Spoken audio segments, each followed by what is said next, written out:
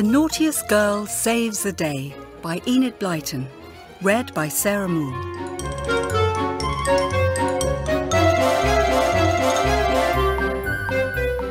Chapter 1. Elizabeth and Julian are together again. "Perhaps the train from London's running late," said Elizabeth impatiently. "Do you think so, Joan? Or perhaps the coach from the station has broken down. Do you think it could be stuck halfway up the hill with a flat tyre? Just imagine all the boys and girls having to sit inside the stuffy hot coach waiting for the wheel to be changed." Elizabeth jigged from one foot to the other restlessly. She was at the top of the stone steps outside the main doors of Whiteleaf School. Her gaze kept darting to the big stone archway through which the school coach was due to appear. "What do you think, Joan?" she finished. Joan was Elizabeth's best friend at Whiteleaf School, although slightly older and in the second form. She was as calm and sensible as Elizabeth was excitable and impulsive. She shook her head and smiled at her friend. "I think you have a vivid imagination, Elizabeth. That's what I think," she said quietly. "The coach is hardly late at all yet." "But it was due at 1:30, and that was 5 minutes ago," protested Elizabeth. "And I'm starving hungry, aren't you, Joan? And none of us can go into the dining hall and have dinner until everyone's back from half-term." It was true that Elizabeth was hungry and regretted the fact that dinner would be late today. The delicious smell of savoury pies baking in the big ovens had wafted over to her from the kitchens. And much earlier, she had seen the domestic staff preparing heaps of new potatoes and carrots from the school gardens. They would no doubt be steaming merrily away by now. There was always an especially good meal after a holiday, when many boys and girls were hungry at the end of a long journey back to their boarding school. But there was more to it than that. "As a matter of fact, I'm really looking forward to seeing my class again, Joan," she confessed. "Especially Julian. I'm longing to tell him about the notice that Miss Ranger has put up on the notice board. It's going to make our English lessons really exciting." Most of the first form had gone home for the half-term holiday, including Elizabeth's special friend Julian. Elizabeth had stayed on at school for a summer camp in the grounds. There had been lots of ups and downs, but all in all, it had been a wonderful adventure. Now she was looking forward to the second half of the summer term, sleeping in a proper bed again, and life getting back to normal. "Hello, Daniel. You're one of the last back," she called out cheerfully, as an open-topped car cruised by. Daniel Carter was one of her classmates, and only lived in the next village. As with any child who lived near Whiteleaf, he was being brought back to school by car. "You should have been one of the first." The pale, fair-haired boy was sitting in the back of the open car reading a book. He looked up briefly and returned Elizabeth's wave, then immediately turned his attention back to his book. "Have you seen the coach?" she shouted. But the car had passed them now, and her words were carried away on the breeze. "It must be such fun to ride in an open car like that," commented Joan. "What an unusual boy Daniel is. Nose stuck in a book as his father drives him along." "Yes, he does seem to prefer his books to the sights and sounds of the real world, and to having friends," agreed Elizabeth. "I think shyness has a lot to do with it." "But he's a great one for complaining about people at school meetings," Joan pointed out. "That's not the best way to make friends." "Yes, wasn't it funny that time he grumbled about Arabella making faces at him?" laughed Elizabeth. "He makes himself sound such a baby when he stands up with silly grumbles and complaints. It's such a shame he can't learn to be a good mixer, because then people would like him more." "I expect Whiteleaf will lick him into shape in time," smiled Joan. "You know that better than anyone, Elizabeth. When you first came here, you were the naughtiest girl in the school." "Yes, I've been trying to live it down ever since," groaned Elizabeth. Her Naughtiest Girl nickname had stuck, and no doubt always would. "Oh, Joan, wasn't I horrid?" she sighed. She stared across the green lawns to the trees beyond. A bird wheeled above them in the cloudless blue sky. It was so lovely at Whiteleaf, thought Elizabeth. "I did everything I could think of to get myself sent home, didn't I?" she continued. "From the best school in the whole world." "I'm so glad you didn't succeed," said Joan quietly, giving her friend's hand a squeeze. "I really am." A few moments later, a large coach with Whiteleaf School on the front came nosing through the archway. "It's here!" whooped Elizabeth. "Hooray! Now everybody's back." The coach pulled up at the foot of the steps. All the boys and girls who had been on the London train came tumbling out. Elizabeth ran down to greet them. Joan, as befitted a second form monitor, followed at a more dignified pace to meet some of her own classmates. "Julian!" squealed Elizabeth, her brown curls bouncing. "Hello, Naughtiest Girl," grinned the dark-haired boy, his cousin Patrick just behind him. "How was camp then?" "It was wonderful. But listen, Julian, such an exciting notice has gone up on the board. Wait till you see it. Miss Ranger's just put it up this morning. It's our form's turn to put on the summer play this year. It will be performed outside, in the school grounds. If we want to try for a part, we've got to sign up on the notice. The auditions are going to take place during English lessons." Elizabeth had been bottling this news up for over an hour, and it was now pouring out like a torrent. "Oh, Julian, wouldn't it be fun if you and I could get the lead parts? The play's called A Woodland Adventure, and it's been written by the joint heads." She tugged at Julian's hand. "Come on, let's run. If we hurry, we'll be the first to get our names on the list." "Hey, steady on, Miss Whirlwind," began Julian, looking amused. "Yes, steady on, Elizabeth," smiled Miss Thomas, as she shepherded the last of the children off the coach. She could see that the Naughtiest Girl was trying to whisk Julian away. "Julian's not allowed to disappear off anywhere at the moment. Everyone from the London train's been given strict instructions to go straight to the dining hall as soon as they've washed their hands and faces. I suggest you do the same, Elizabeth. We're all very hungry. Whatever it is, it will have to wait." Elizabeth sighed and knew that she would have to be patient. Chapter 2. Elizabeth's hopes are kept alive. Julian refused to hurry through dinner. He was very hungry and wanted second helpings of everything. Elizabeth had to agree that the savoury pie was one of the tastiest that cook had ever baked. The new potatoes and carrots were mouth-watering, and pudding was treacle tart and custard, one of their favourites. It was a very jolly meal, with everyone catching up on everyone else's news. Some of the children had been to see shows in London. Ruth and Tessa had been taken to Regent's Park Zoo by Tessa's mother. Patrick had been at Lord's all week with his father watching the cricket.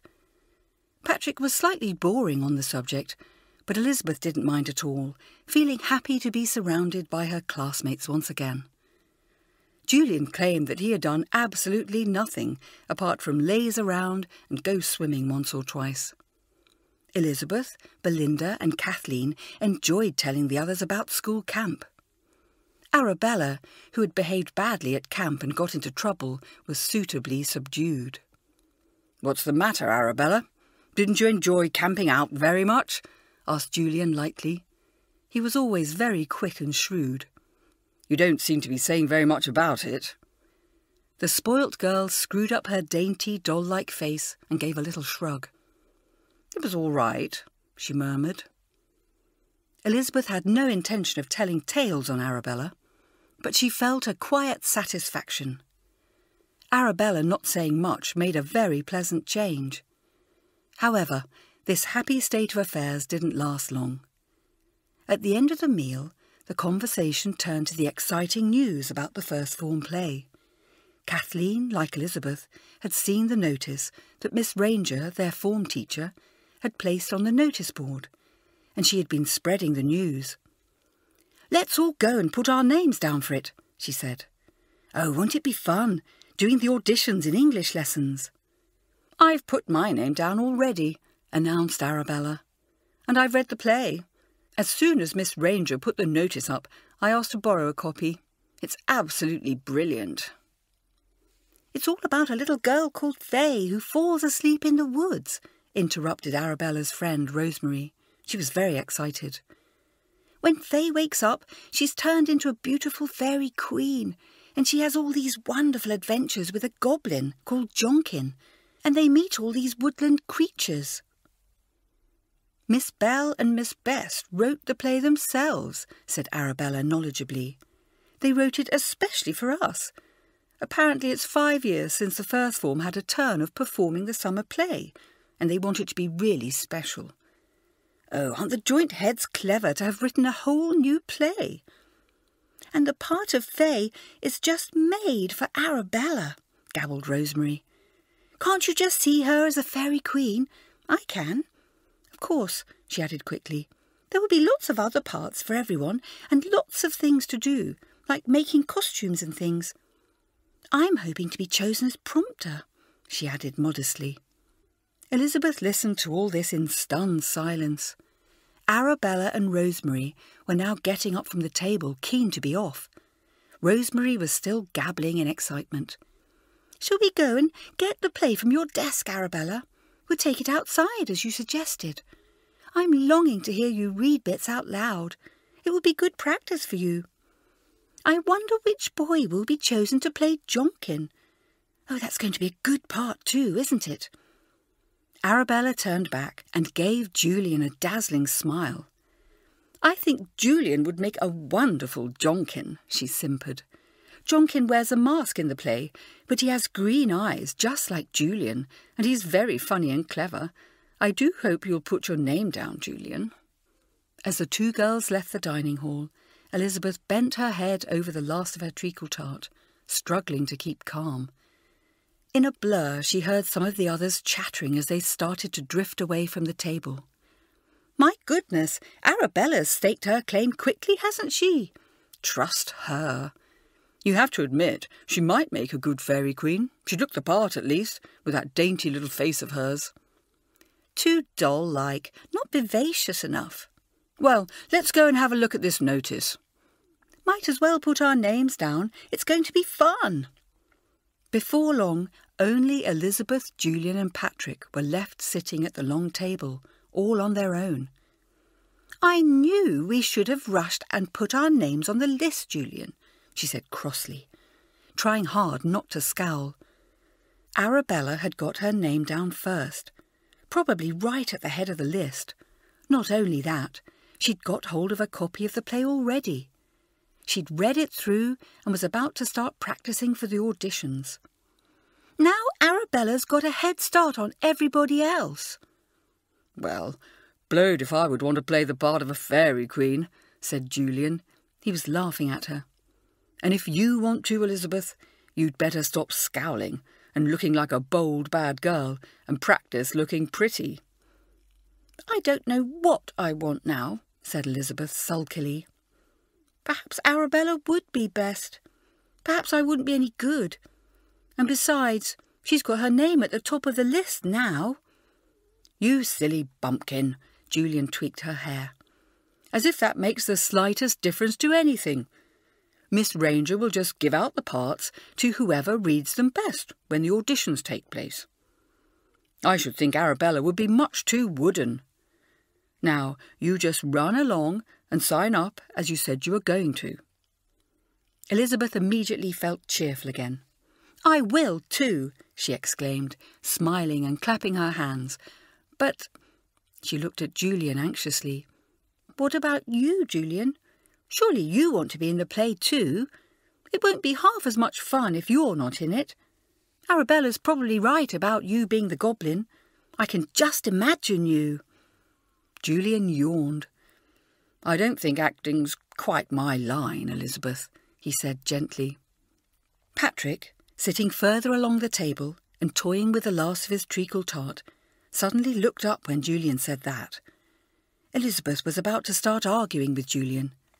She knew perfectly well that her friend was a natural actor, brilliant at voices and imitations, and altogether very funny. What he really meant was that the idea of being in the first form play bored him. How typical! How mean of him! But before she could open her mouth to protest, Patrick spoke for the first time. He had been looking rather gloomy, but now he had suddenly perked up. He couldn't help being a little jealous of his cousin, who was so full of talent, so good at everything he touched. To hear Julian being praised, even by Arabella, had made him smart. "Glad to hear you've got some sense in your head after all, Julian," he said. "Wouldn't like to see my dear cousin make a complete fool of himself." "Oh, so that's what you think, is it?" asked Julian sharply. He suddenly got to his feet. "Come on, Elizabeth, let's go along and sign up for this play then." Patrick watched them go, open-mouthed. "I thought you didn't want to be in it," he said crossly. Julian glanced back over his shoulder. "I've changed my mind," he said carelessly. "Should be fun. A chance to make a complete fool of myself." As the two of them left the dining hall and headed towards the school notice board, Elizabeth felt rather sorry for Julian's cousin. She might have guessed that whatever Patrick wanted, Julian would want to do the exact opposite. As they wrote their names up on the list, she felt hopeful all over again. It would be wonderful to be chosen for the lead part and to play opposite Julian. He would make everything such fun. Who else had signed up? She looked at the names. There were slightly more girls than boys so far, but there was one name that was rather unexpected. "Look, Julian," she exclaimed, "Daniel Carter's signed up." All through dinner he had, as usual, sat furtively reading a book under the table and not taken the slightest interest in the conversation about the play. Daniel never joined in any activities that he could possibly avoid. "What a surprise," said Julian. "Do you think he's hoping for the main boy's part, the goblin?" Elizabeth laughed happily. "With you around, Julian," she replied, "I'm afraid he'll just have to hope away." Chapter 3. Daniel drops a mysterious hint. In the English lesson the next day, Daniel hardly looked like somebody hoping to land a good part in the play. He seemed rather glum about the whole thing. "Here's yours, Daniel," said Miss Ranger brightly, as she finished handing out copies of the play to those who had signed up. "When you read it, you will find it's a very good play. I want you to study it carefully over the next few days and decide which part to try for. You must learn some lines from your favourite part and—" The teacher looked up and smiled round at the class. "The same thing applies to the rest of you. Please try to learn some of the lines you wish to speak when we have the auditions next week. You'll be able to act a part so much better if you do not have to read it from the script." "I've learned some of my lines already," piped up Arabella smugly. "Are you sure?" asked the teacher kindly. She knew how much difficulty the oldest girl in the form had with memorising things. Elizabeth was pleased that the auditions were still a few days away. They would be held during English lessons next week, and the joint heads would be sitting in on some of the judging.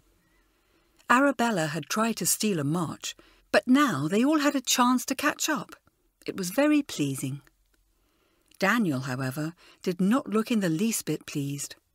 Elizabeth, sitting on the corner of Julian's desk and eagerly leafing through the play, had noticed how reluctantly the fair-haired boy had collected his copy, the last member of the class to do so. Now he walked back to his desk, opened the lid, and placed it inside without even glancing at it. Then he sat down and folded his arms. As Miss Ranger addressed the class, he looked glummer than ever. She was telling them how, later on, rehearsals for the play would have to take place out of school hours and in the fresh air. As the summer play was always held out of doors, it would be good practice for the children to get used to acting outside. Daniel hated any form of outdoor activity.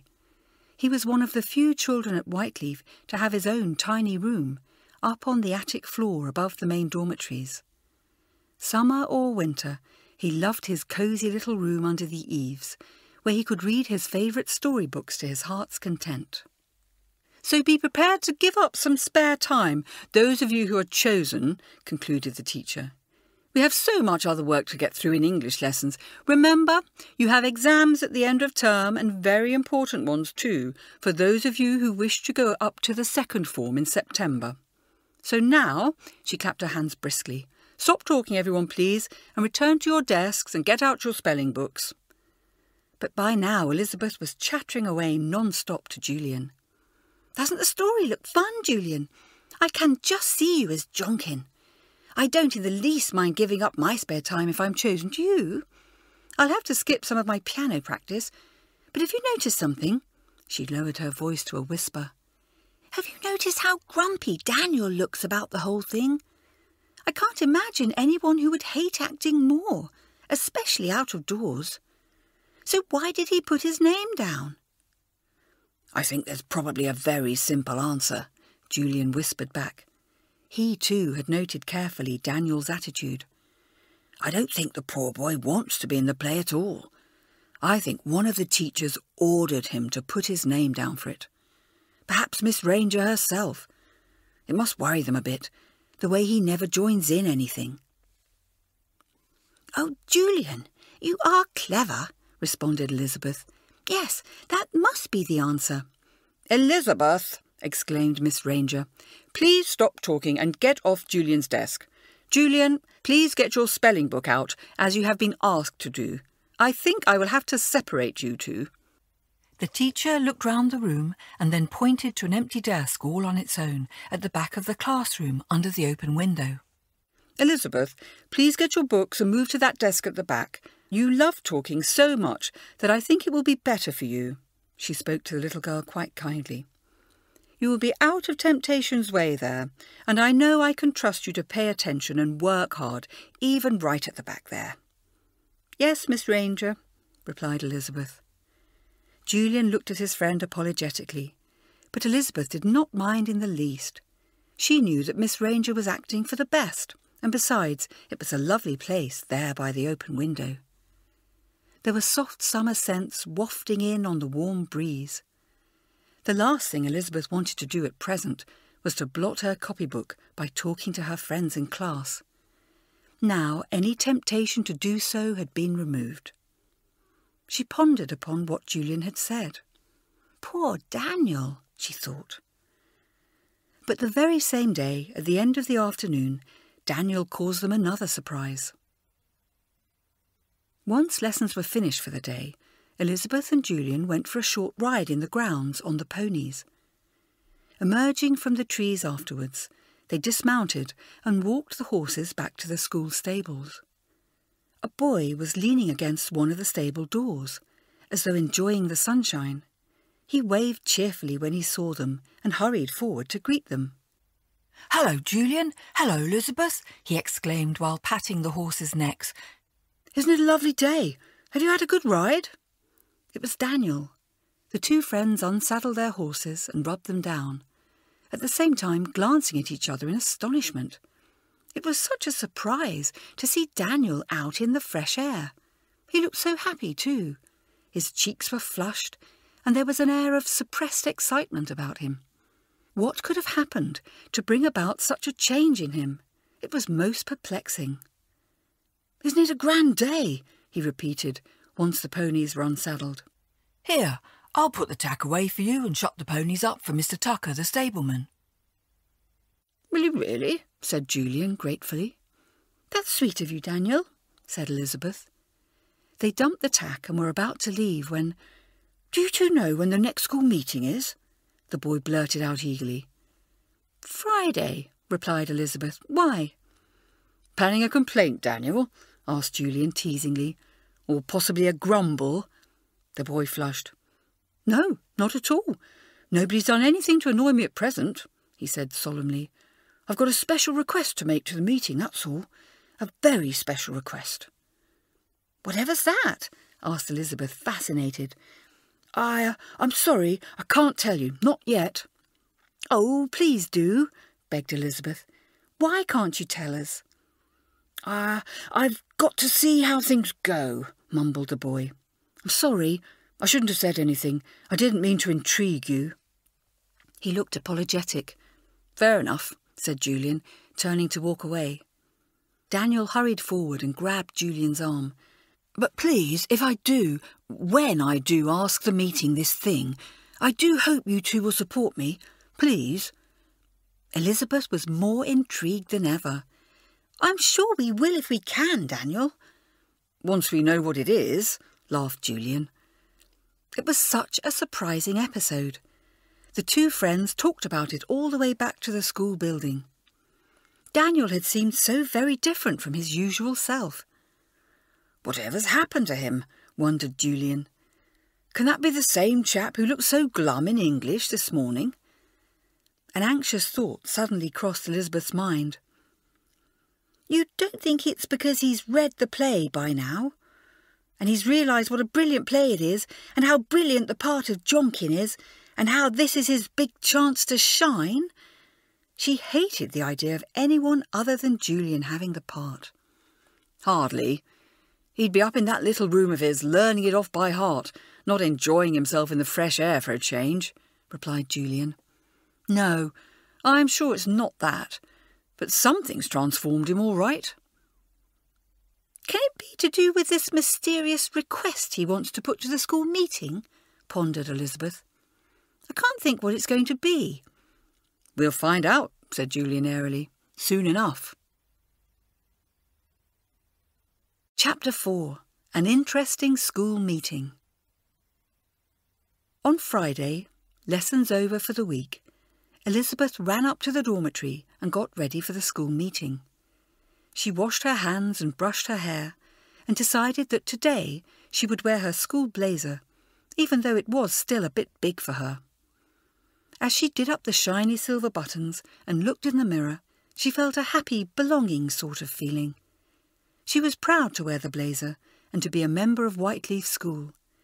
She admired the way that William and Rita, the head boy and head girl, ran the meetings, with the pupils themselves making all kinds of important decisions about any problems that arose, without any help from the teachers. As she filed into the gym with Belinda, Kathleen and Jenny, she looked at her watch. They were early, but somebody else had got there ahead of them.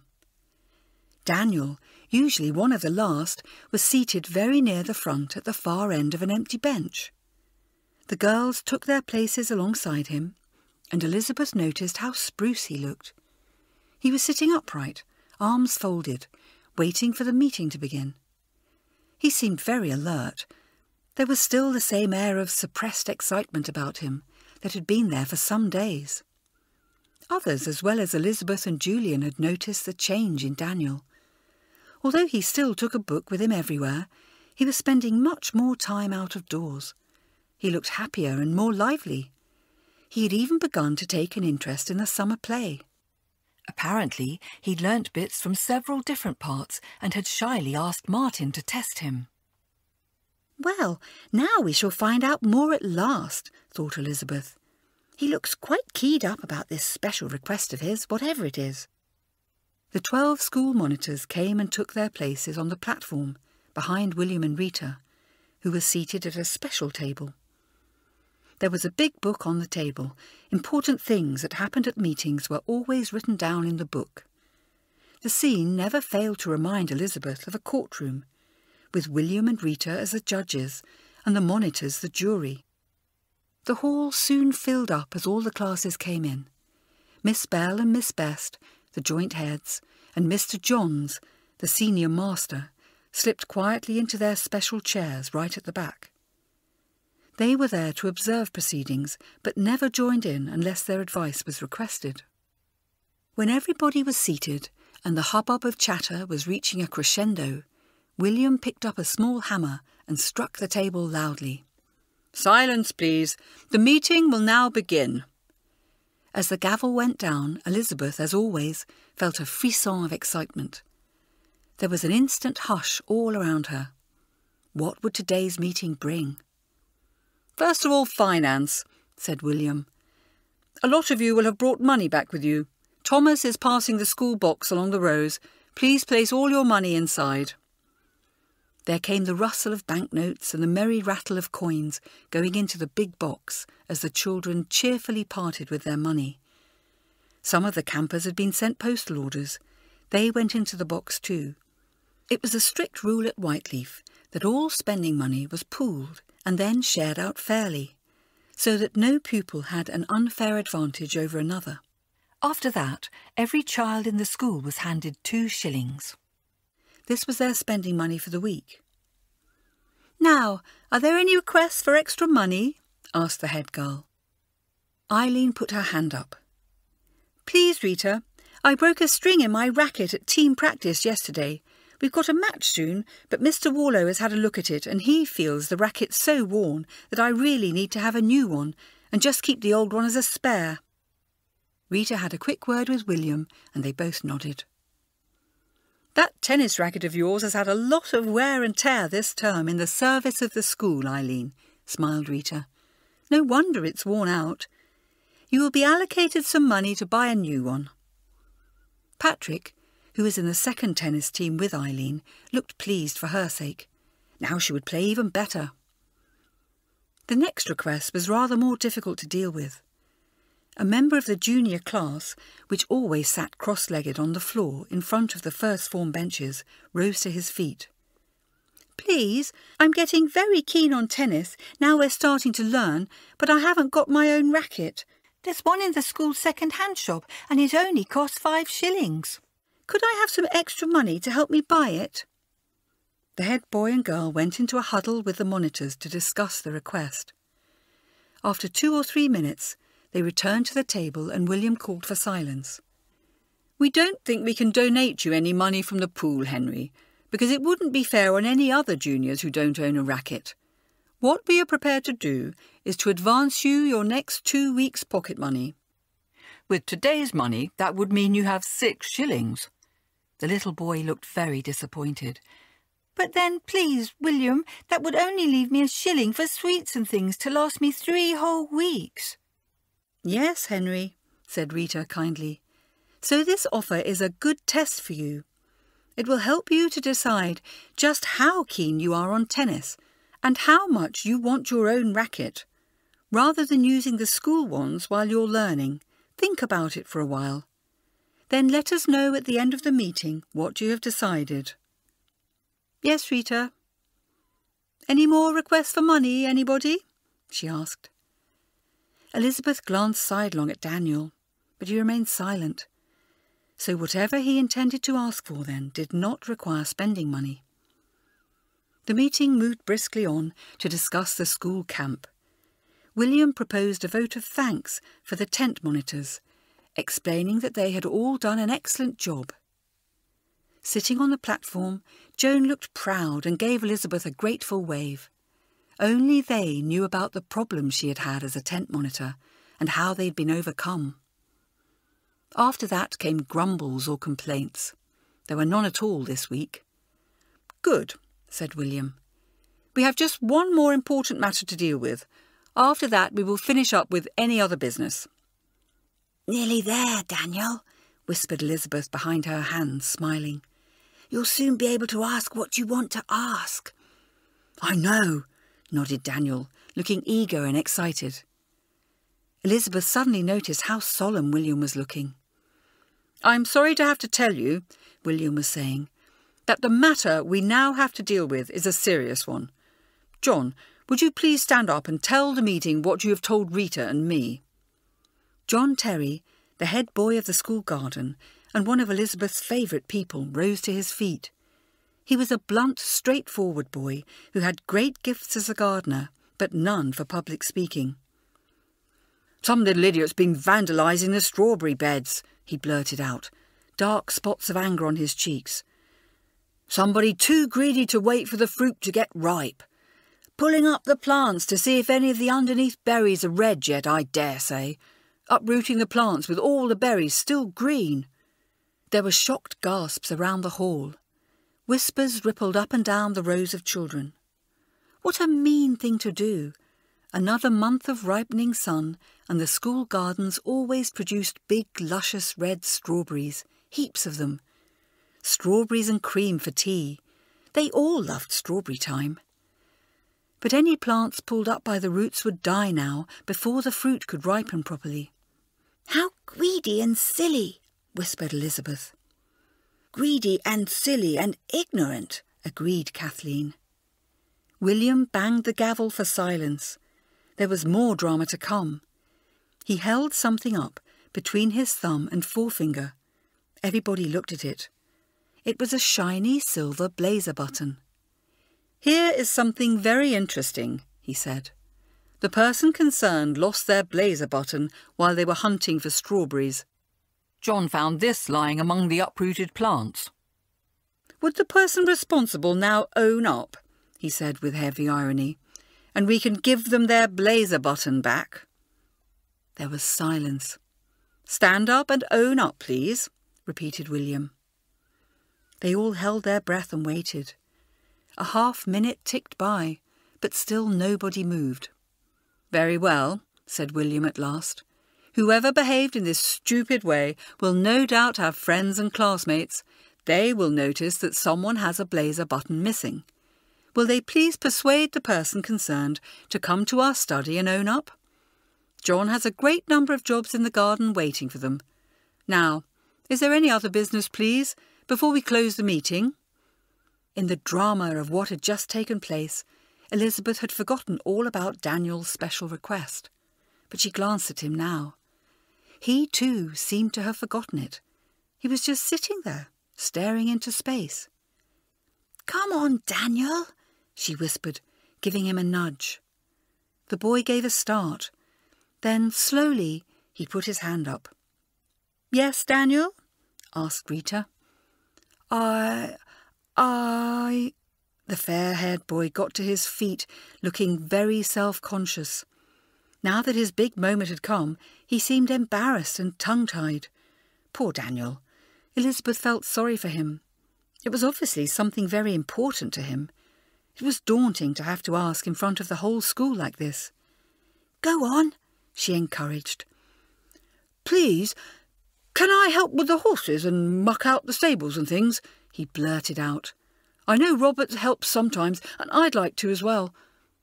Rita looked at Daniel in surprise. This was hardly something that needed to be brought to a school meeting. "Well, only Mr. Tucker can decide that, Daniel," she said gently. "I'm sure he'll be pleased to have some extra help and can find you some jobs to do. You must go and talk to him about it." Daniel sat down. His face was bright red. Elizabeth stared at him in amazement. He had never taken the slightest interest in the school stables before. He was one of the few children in the class who never rode.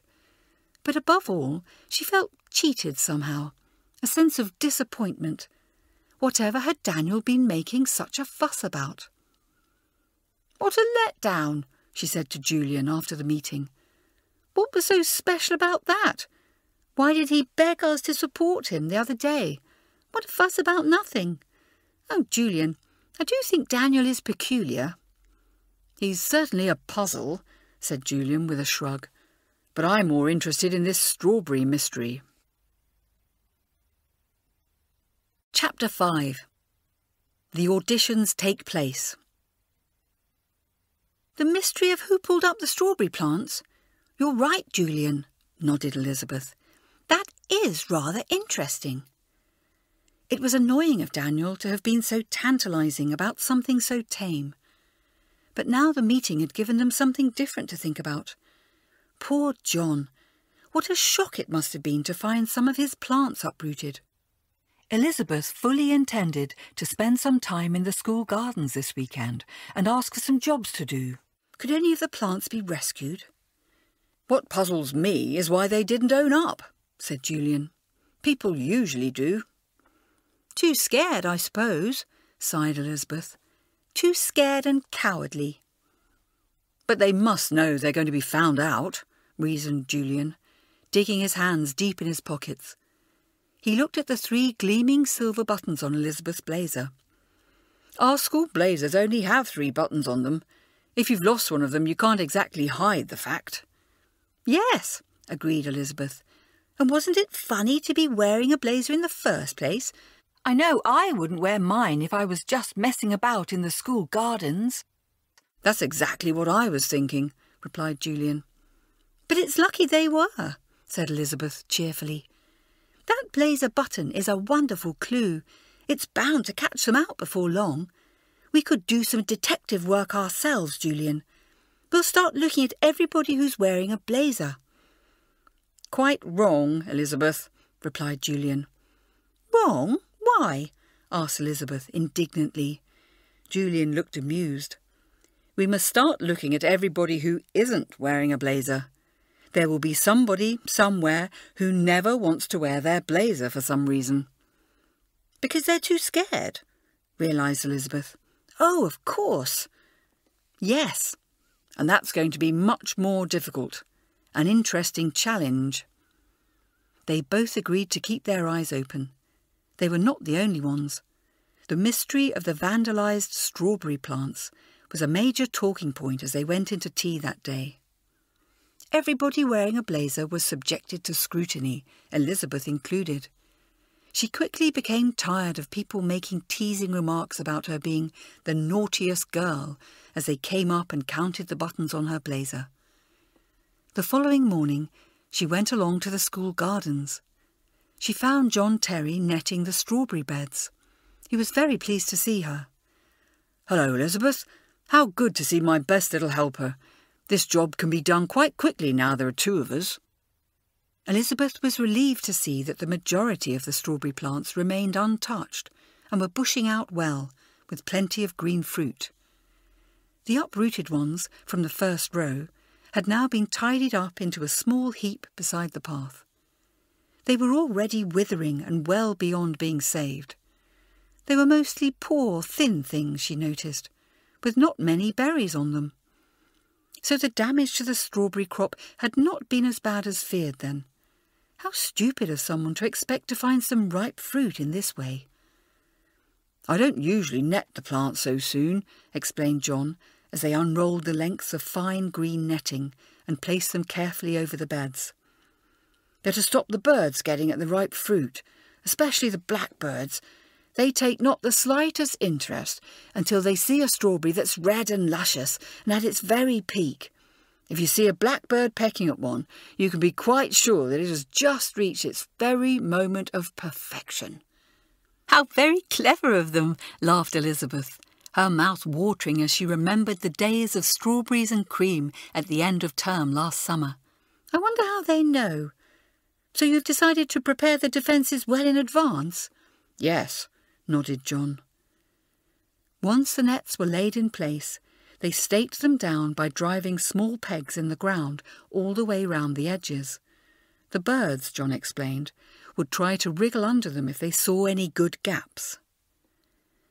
"Then, as often as not, they can't find their way out again," he explained. "They get in such a panic before they manage to escape. Sometimes you find an especially silly one tangled in the netting and you have to release it. However, that won't happen for a while yet." When they had finished, Elizabeth straightened up and arched her back. It had been hard work. She surveyed the covered beds with a sigh of satisfaction. "Did you decide to net them early because of what one of the children had done, John?" she asked quietly. He nodded. "Yes. If anyone's ever tempted to meddle with the strawberry plants again, it will remind them not to," he said.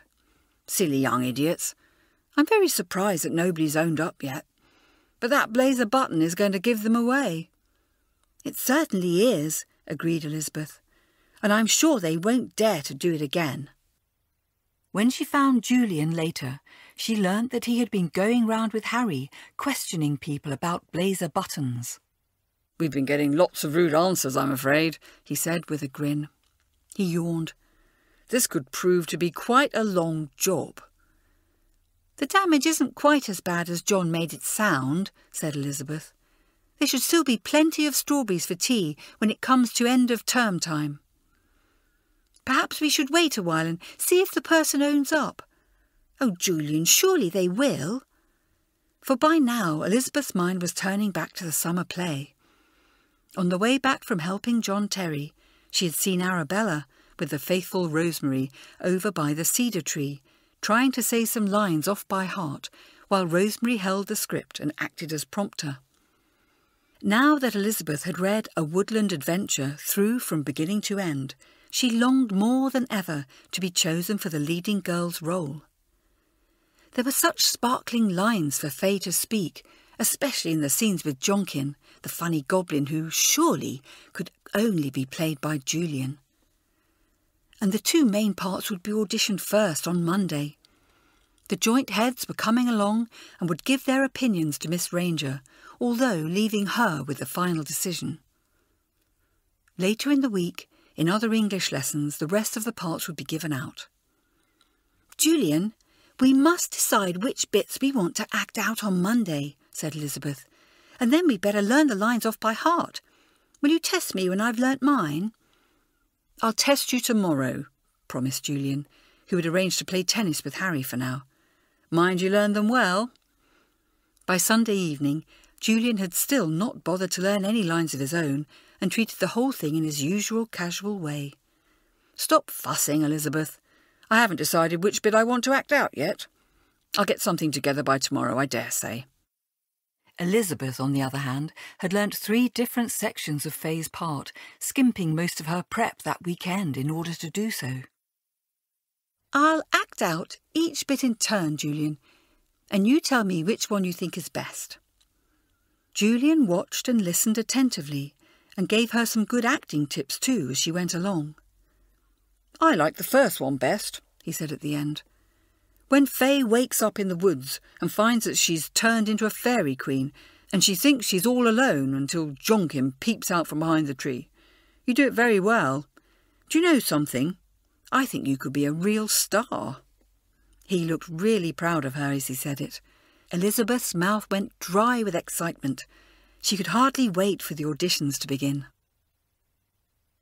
When Elizabeth arrived for English the next day, she noticed Julian already in his place, casually flicking through the pages of the script. So he still hadn't learnt any lines. By the look of him, he was only just starting to think about it. Elizabeth felt cross, but she knew that she must concentrate hard now and not let anything distract her. "We will start with Fay's part," the teacher was saying. "Belinda, would you like to go first, please?" Miss Bell and Miss Best, the joint heads, were sitting at the front with Miss Ranger. Belinda stood up and launched into her lines. It was all very exciting. Elizabeth watched and held her breath and wondered how well Belinda would do. She had chosen a tender scene in the play where Fay finds the injured Mr. Badger in the woods. She acted it out quite well, though she did forget her lines once or twice. When she sat down, everybody clapped her. "Your turn now, Elizabeth," smiled Miss Ranger. "May I sit on the floor under the window here, please?" asked Elizabeth. "You will all have to imagine I'm sitting under the big tree, just waking up from a sleep, right at the beginning of the play." The joint heads nodded in approval. They were enjoying seeing their play start to come alive. Everybody in the class turned round to watch Elizabeth's performance. Somehow she riveted the attention. She began by stretching and yawning and then opening her eyes. She stared all around her in wonderment. "Why am I here? Where have I been?" Then she stood up and ran her hands down her clothes. "Why am I dressed as a fairy queen?" Elizabeth continued her monologue, word perfect, acting it out as she went.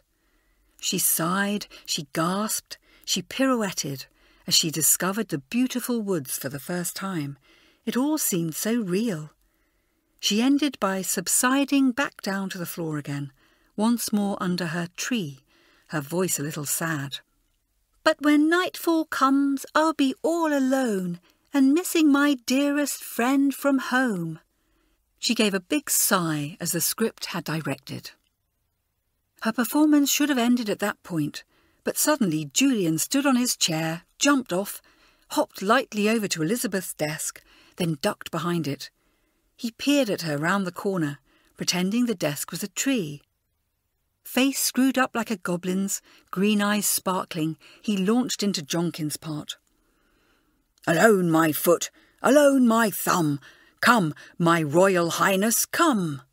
He pulled Elizabeth to her feet and danced her round the desk. "You'll meet new friends in this wood so green, and all of them love their fairy queen." It was so unexpected that Elizabeth laughed in excitement. Her audition really was over now, and her classmates were cheering and clapping. The teachers were smiling too. But then Miss Ranger held up a hand for silence. "Very good, Julian, but we're not auditioning for Jonkin's part yet. Your turn will come in a few minutes. Thank you, Elizabeth. Now let us see what Arabella can do, please." Arabella was the third and final girl asking to be considered for the part of Fay. She rose to her feet, face pale with tension. "Please, Miss Ranger, I've learnt the same bit as Elizabeth, the opening bit, and I was planning to sit and lean against the wall, just as she did." "That's perfectly all right, Arabella," said Miss Ranger gently. The fair-haired girl, looking as pretty as a picture, went and sat on the floor under the window, very much as Elizabeth had done. Biting her lip in annoyance, Elizabeth had to watch and listen as her rival repeated all her actions. She stretched, she yawned, she opened her eyes. "Why am I here? Where have I been?" Arabella was striving hard to be expressive. It was a good effort, and there was no doubt that she looked the part. But then, on her second line, she made a silly mistake. Carefully imitating Elizabeth's action and smoothing down her clothes, she said, "Why am I queened as a fairy dress?" Snorts and giggles broke out round the classroom, and Miss Ranger had to bang the table for silence. Stumblingly, Arabella corrected herself and carried on through the opening monologue. In spite of fluffing some more lines, and forgetting one line completely, it was quite an impressive effort. The boys and girls gave Arabella a good round of applause at the end. The teachers joined in. As Arabella returned to her seat, pink with excitement, Elizabeth began to feel very tense. "We will now audition for the part of Jonkin," announced Miss Ranger. "After that, I shall have a private chat with Miss Bell and Miss Best, and then at the end of the lesson the parts will be given out." Elizabeth could hardly bear the suspense. Chapter 6. Elizabeth is overexcited. Several boys wanted to be in the play, especially in the roles of Mr. Badger and Mr. Grasshopper. They were both such good characters. Those two roles would no doubt be fought over later in the week. But only 2 boys wanted to try for the Jonkin part, as it looked quite daunting. The other one was Daniel. He was called first, and even he seemed hesitant. I'm not that sure I want to try for it," he said awkwardly. "Not really." "Oh, come along, Daniel," chided Miss Ranger. "You know you can do it." Elizabeth could see that the fair-haired boy was embarrassed. It was odd how Daniel had returned to his old ways lately. He'd been so different last week, lively and cheerful, even asking Martin to test him for the play. Since then he had become his usual self again. It was true that he was spending a lot of time at the school stables after speaking to Mr. Tucker, the stableman. But Robert had complained that he was not really helping much. He read his books all the time, or simply lazed around exactly as before. He might just as well have been in his room. What a funny boy he was, thought Elizabeth. But now she felt uneasy. She remembered Julian's idea that the teachers had forced Daniel to put his name down for the play. Was it possible there might be favouritism? Daniel began his first line, still embarrassed. "Wait, Daniel," said Miss Ranger, holding her hand up. Smiling gently, she rummaged in a bag. "Look, this might help you. In the play, Jonkin always wears a mask. A lot of the animal characters will wear masks too. Let's see you put this mask on as you act out your lines. You may find that it helps you get into the spirit of things." The teacher handed the boy a face mask. It was not the actual goblin mask that would be used in A Woodland Adventure. That would not be ready until later.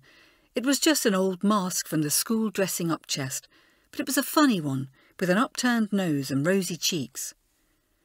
As Daniel put the face mask on, the children laughed and clapped. Elizabeth became even more uneasy. She was sure that Julian was right. The teachers wanted Daniel in the play. They very much wanted him to succeed. Now, as he acted out the part from behind his mask, the improvement was very marked. He had learned his lines well, and his shyness was dropping away. He was much more carefree. His performance was not too bad at all. "Congratulations, Daniel," said Miss Bell afterwards. "You did that well, didn't he, Miss Best?"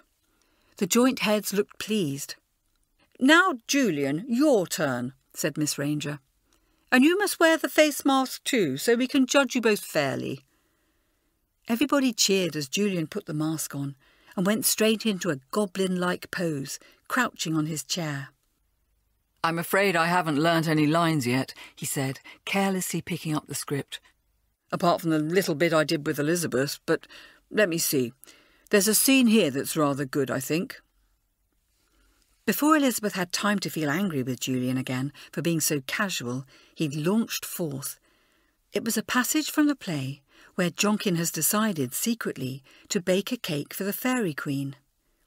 "Here's a pinch of aniseed. I'll find the other things I need. Flour where the sweet bees suckle, and honey from the honeysuckle, butter from the buttercups." The class watched and listened in delight. It was hard to remember that Julian was reading from a script, so fluent was his performance. As he spoke the words, he did all the right actions as he went along. He ended up with a handstand as required by the script. Everybody clapped. It was a most excellent performance. "Thank you, Julian," nodded Miss Ranger, as Julian handed in the face mask. "You should really have learnt your lines, though, like the others." Then Miss Ranger told the class to get out their English set books and read them in silence. She wished to confer with the joint heads. As the three grown-ups went into a huddle, Elizabeth strained her ears, trying to catch what they were saying, but they spoke in very low, soft voices. Soon after that, the joint heads departed from the classroom. Who had the Beauty and the Beast liked best, she wondered. They, after all, had written the play. Nevertheless, Miss Ranger was in charge of the first form and was the play's producer. The final decisions on casting must be left to her, for she knew her pupils best. After seeing Miss Bell and Miss Best out, Miss Ranger came back and stood in front of the class and made her announcement. "Elizabeth will play the part of Fay," she said, "and Arabella will be her understudy." Elizabeth gave a gasp of pleasure. "And we will try Julian in the Jonkin part. As long as he behaves properly and learns his lines, Daniel will be the understudy." Elizabeth felt weak with happiness as her classmates crowded round and clapped her on the back. "Well done," said Belinda sportingly. "You were really good." Julian was being congratulated too. There was noise and chatter all around. As the bell went for the end of the lesson, Miss Ranger clapped her hands for silence. "I can see you are all very excited," she said. "But remember, please, that this is school time. We have plenty of hard work to get through if you are all to do well in summer exams at the end of term. The next lesson is geography. I'm just slipping out to collect our weather map from Mr. Johns." She looked at them sternly. "When I return to the classroom, I expect to see you all sitting at your desks in absolute silence, please. You will have your geography books out and be ready to start the next lesson." It was rather too much to ask. As soon as the teacher had left, the buzz of chatter broke out afresh. Elizabeth, in particular, was rather overexcited. It had been such a strain, waiting to hear the results of the auditions. Now her dearest wish had been granted. She would play the part of Fay, Julian the part of Jonkin. With Julian cast opposite her, the summer play was going to be tremendous fun. She was already looking forward to rehearsals. It was going to be the best thing they had ever done at Whiteleaf School. She noticed that Daniel was congratulating Julian. He did not seem to resent the fact that he would just be understudy. The same could not be said of Arabella. She was the only person in the class not to congratulate Elizabeth. She was sitting at her desk, head bent, looking out her geography books. "Cheer up, Arabella," she called out boisterously. "I might fall and break a leg." "Yes, you'll make a good understudy, Arabella," giggled Belinda. "You copied everything Elizabeth did to perfection." Elizabeth winced. Nothing would have induced her to raise that herself, but she was touched that some of the others had noticed it. Arabella looked up sulkily. "I did nothing of the sort. I had everything planned already. It wasn't my fault that I had to go last." Belinda just laughed, and then Arabella lost her temper. She sprang to her feet and pointed at Elizabeth. "She cheated. She got Julian to help her. I saw them practising together last night. They had it all planned. It's not fair. It was Julian joining in at the end that got her the part." "Rubbish," exclaimed Julian. Elizabeth felt her temper coming on. She would get her own back on Arabella for saying that. What a mean girl she was. As Miss Ranger came along the corridor with a map 2 minutes later, she could hear a commotion in the classroom. What was going on? She stood in the doorway and gazed at the scene. Elizabeth Allen was standing on her desk, declaiming loudly, her face flushed with excitement. She was imitating Arabella. "Why am I here? Where have I been? Why am I dressed as a hairy fiend?" Some of her friends had crowded round, hooting and stamping their feet at Elizabeth's impromptu performance. "Silence!" came the voice from the doorway. The children all scrambled back to their desks. Elizabeth quickly jumped off hers and sat in her place. There was a hurried shuffling of paper and banging of desk lids as they all got their geography things out. Then came complete silence, broken only by muffled snorts as some children struggled hard to stop laughing. But Miss Ranger's eyes were fixed only on Elizabeth, whose cheeks were still very flushed with excitement. "I am surprised at you, Elizabeth. Do you not realise that anyone can fluff their lines in a play, even you? Do you not realise that you were being rather cruel and silly?" Elizabeth opened her mouth to speak. She wanted to tell Miss Ranger how cruel and silly Arabella had been to her. Not just today either, but from the very first moment they had met. That dreadful moment in the Christmas holidays when Arabella had come to stay at her house just because their parents knew each other. And Elizabeth's mother had informed her that Arabella was coming to Whiteleaf and would be a nice companion for her, with her beautiful manners and lovely clothes. Why, Elizabeth had hated the spoilt girl on sight. But with her mouth still open, Elizabeth remained silent. "Do you not realise?" repeated the teacher. "Caw!" came the cheeky reply. It was very loud and sounded deliberately silly and insolent. There was a moment's shocked silence, and then snorts of nervous laughter broke out. That caw, coming from Elizabeth like that, had been such a surprise. And now the naughtiest girl was looking all around her, pretending to be surprised herself. "Who said that?" "You did, Elizabeth," replied Miss Ranger. She did not find it in the least bit funny. "Stop showing off, Elizabeth. You have just been extremely cheeky to me.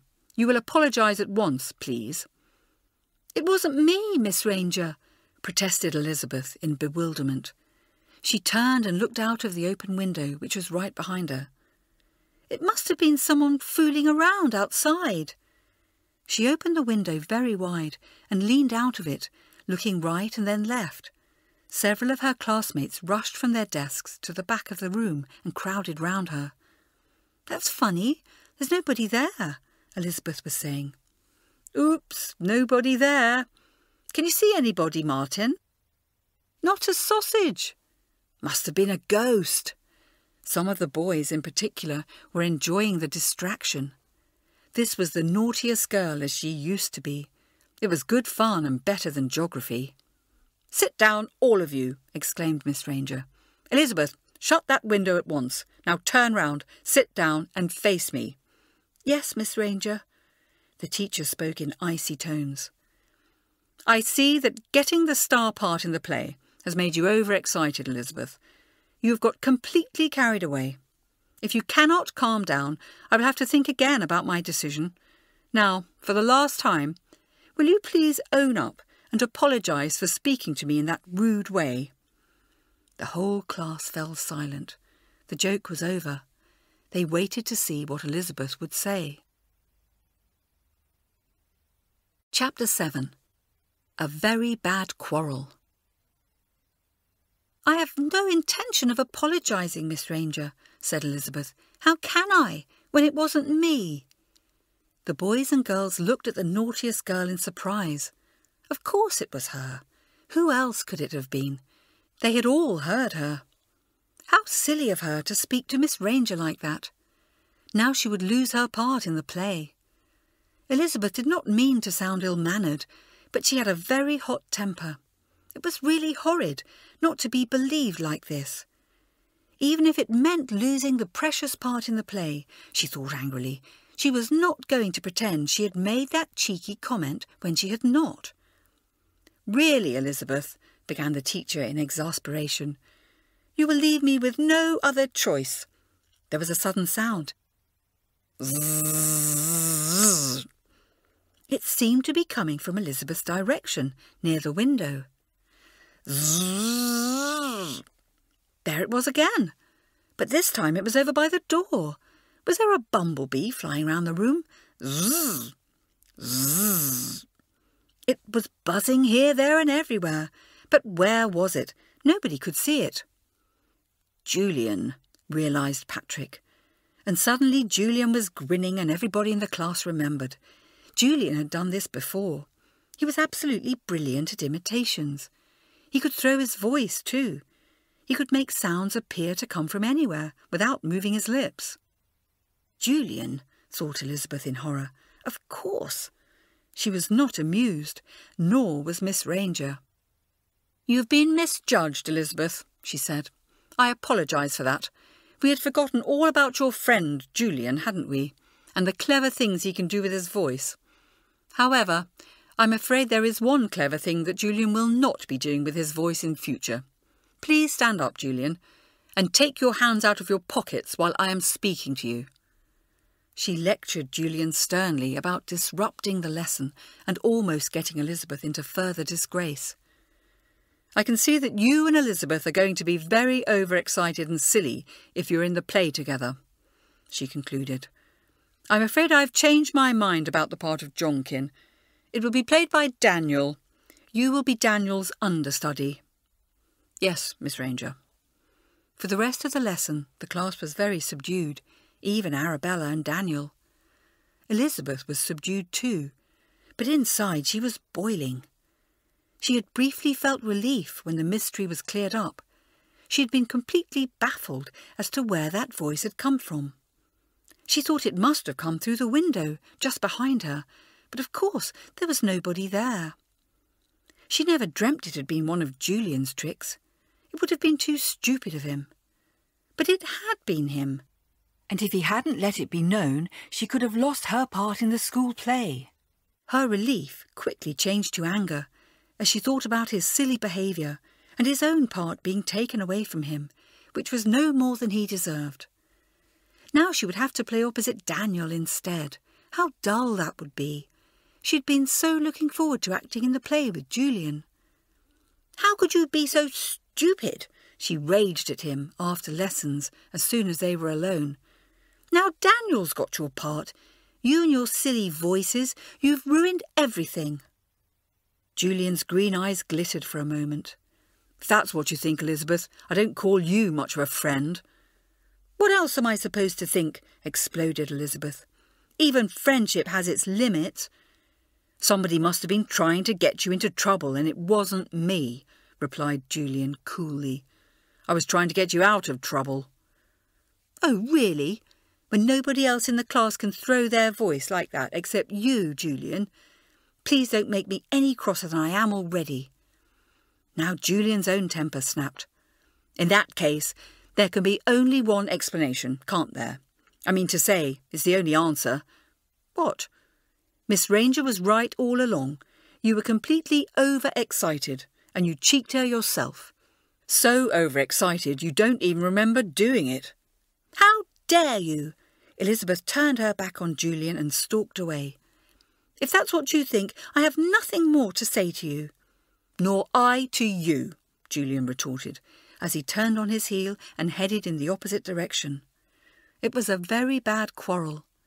In the days that followed, Elizabeth thought about it many times, but she always reached the same conclusion. Julian must have been responsible for that silly voice. There was just no other explanation. He probably realised he had been very foolish indeed.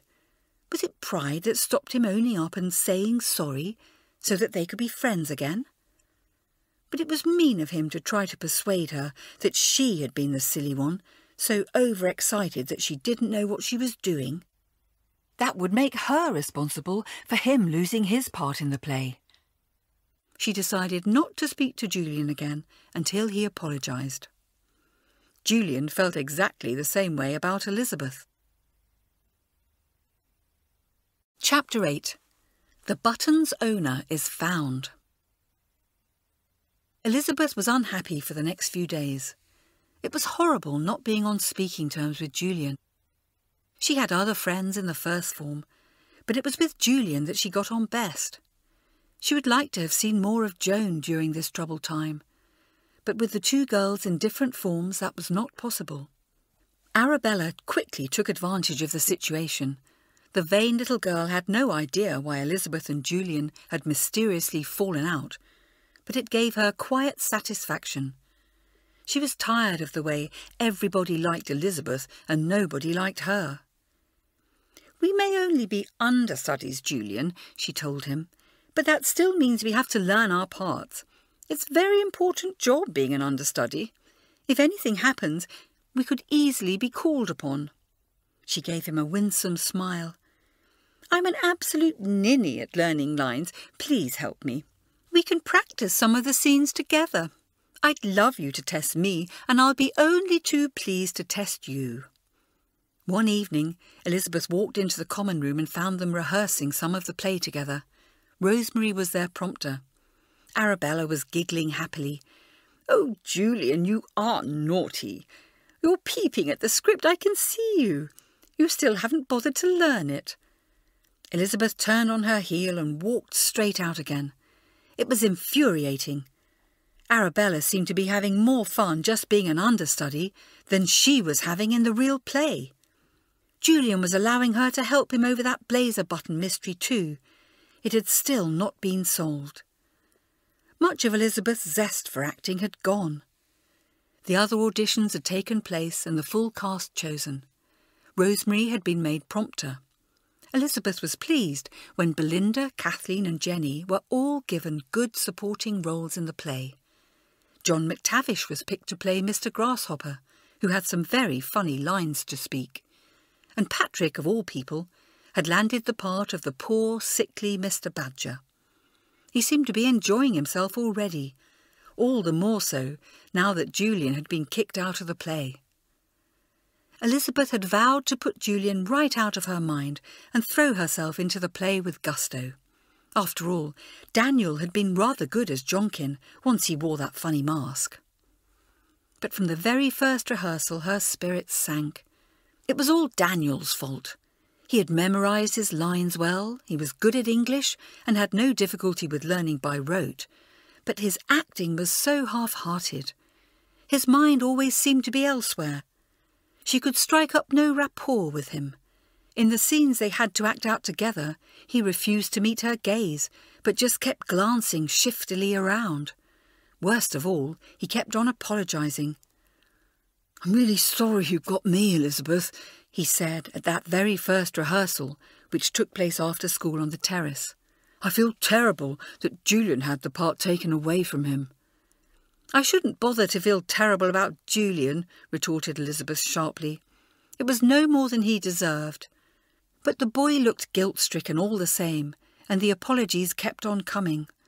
"I'm sorry, that wasn't very good. I'm sure Julian would have done it much better." By the third rehearsal, Elizabeth was ready to snap. "If you mention Julian again, I'll scream. Stop being such a drip, Daniel.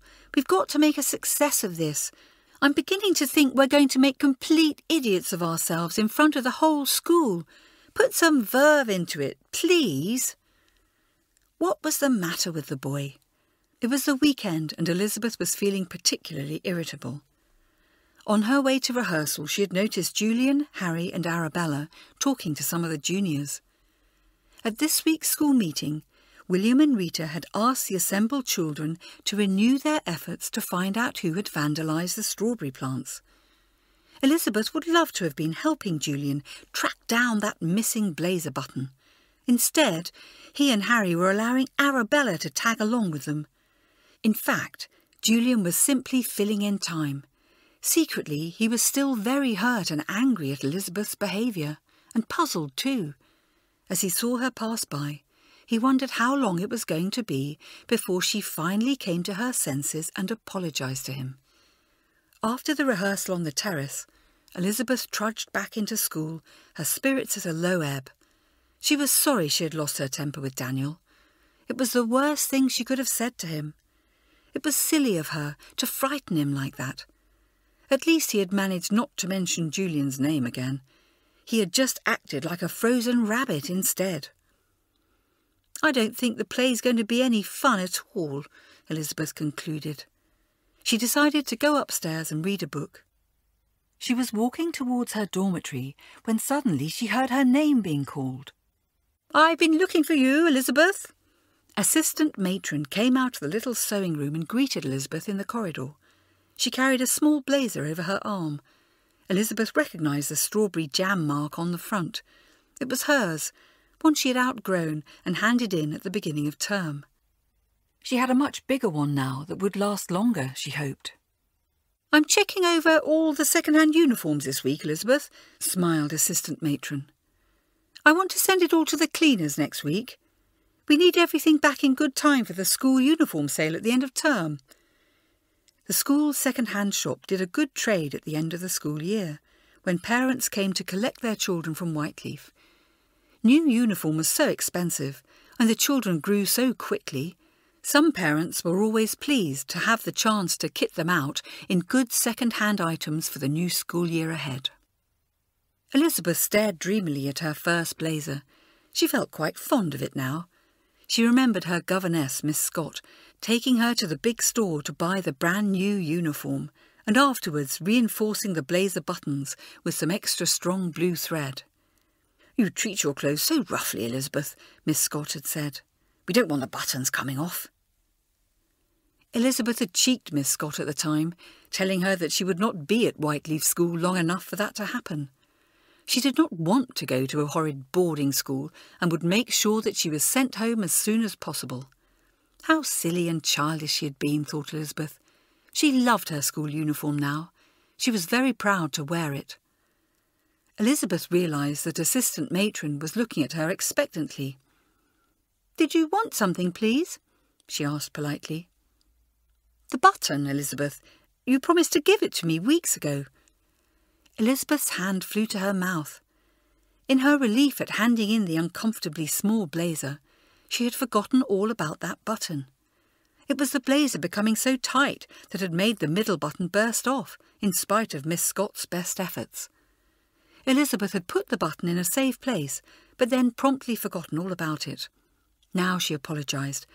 "I'll go and find it straight away. I think I remember where I put it." "I have to go to the village now," said assistant matron, smiling. "Just put it on my sewing table when you've found it, Elizabeth." "I will, I promise." She hurried into the dormitory and went to her cubicle. A white-painted chest of drawers stood there with pretty blue wooden handles. All the girls had one next to their beds. On top of her chest of drawers at the back was a small china bowl in which Elizabeth kept oddments, a foreign coin, some hair grips, a mouldering bath cube. She was almost certain that she had put the button there for safekeeping all those weeks ago. But there was no sign of it now. Elizabeth poked inside the bowl in puzzlement. Where had she put it then? She began to search through the drawers below, turning them out one by one. "Lost something, Elizabeth?" asked Kathleen cheerfully, coming into the dormitory. At the same moment, Arabella was passing the open door. She paused and peered inside, glancing at Elizabeth. She had just been indulging in a happy daydream. Her faithful friend Rosemary had told her what a poor performance Daniel and Elizabeth had put on at today's rehearsal. That Elizabeth had snapped at Daniel and Miss Ranger had not looked very pleased. Surely it was only a matter of time before she and Julian would be asked to step into the breach. Instead of being a flop, the summer play would be the most brilliant success. In her mind's eye, the sun was shining brightly. She and Julian, hand in hand, were being given a standing ovation. Now Arabella heard Elizabeth speaking crossly to Kathleen. "Just a silly old button. I was sure I put it in my little bowl. Assistant matron needs it. Oh, Kathleen, do help me look for it. It's a silver blazer button with some bright blue thread hanging from it." Arabella nearly gasped out loud. She quickly tiptoed away down the corridor, feeling surprised and excited. She must tell Rosemary about this, and they must think what to do. Less than half an hour later, Jenny came up to the dormitory. Elizabeth looked hot and bothered. It seemed to be one of those horrid days where nothing would go right. She and Kathleen had ransacked the cubicle. They had even pulled the chest of drawers away from the wall, no easy task, to see if the button could have slipped off the top and down the back. They had looked under Elizabeth's blue rug. They had even crawled under her bed. It was nowhere to be found. The loss of the button somehow filled Elizabeth with uneasiness, although she could not think why. And now Jenny had appeared in the doorway and was looking at her rather strangely. "Can you come down to the common room, please, Elizabeth?" she asked unhappily. "Something important's cropped up." When Elizabeth entered the common room, Arabella was sitting at one of the little tables. A few of their classmates sat nearby, watching with interest. There was a sense of expectancy in the room. Something was lying on the table. Arabella placed it on the palm of her hand. Then, with a flourish, she held it out towards Elizabeth. "Was this what you were looking for?" Elizabeth stepped forward and examined the object closely. It was a silver blazer button with some bright blue thread hanging from it. "My button!" she exclaimed. "Where did you find it, Arabella?" "William and Rita had it," said Arabella with a meaningful look. "Rosemary and I heard you were looking for one. We've just been along to their study and borrowed it from them." "It's the button that John found in the strawberry beds," said Rosemary solemnly. "We were all asked to find out who owns it, remember? And now we have." Elizabeth looked at the button in complete astonishment. "You surely don't think I was the person trying to steal strawberries?" gasped Elizabeth. "We all like strawberries," said Arabella, pursing her lips. "I haven't worn my old blazer for weeks. Ask assistant matron if you don't believe me," snapped Elizabeth, her temper flaring up. "I'd never wear it to the school gardens anyway. I've absolutely no idea how the button got there. I put it in the little bowl on top of my chest of drawers weeks ago, and that was the last time I saw it." "Perhaps you just meant to do that," suggested Arabella. "Perhaps you actually had it in a pocket, and it fell out one day when you were messing about in the gardens." "How dare you!" raged Elizabeth. Before she could lunge at Arabella, Rosemary stepped between them. She spoke soothingly. "Now, it's no use getting angry with Arabella, Elizabeth. William and Rita said that if you did recognise the button, you were pleased to go and see them in William's study at 4 o'clock. You can explain it all to them in the proper way." "Indeed I shall." She stormed out of the common room. Chapter 9. Chapter 9. Julian makes it 5. For all her bravado, Elizabeth felt scared as she tapped on the door of William's study at 4 o'clock. How had her button got there? It was dreadful to be under suspicion like this. Surely the head boy and girl knew her too well to believe that she would damage young plants. Surely they must know that although she might be tempted to pick the occasional ripe strawberry, she would never pull young plants out of the ground to look for fruit. It would be such a stupid and ignorant thing to do. "Come in, Elizabeth." Still quaking, She walked into the cosy little study. William and Rita were waiting for her. There was somebody else in the room with them, seated in the visitor's armchair. It was John Terry. Elizabeth felt somehow reassured by the sight of John, as he stood up and offered the chair to her. She sat down.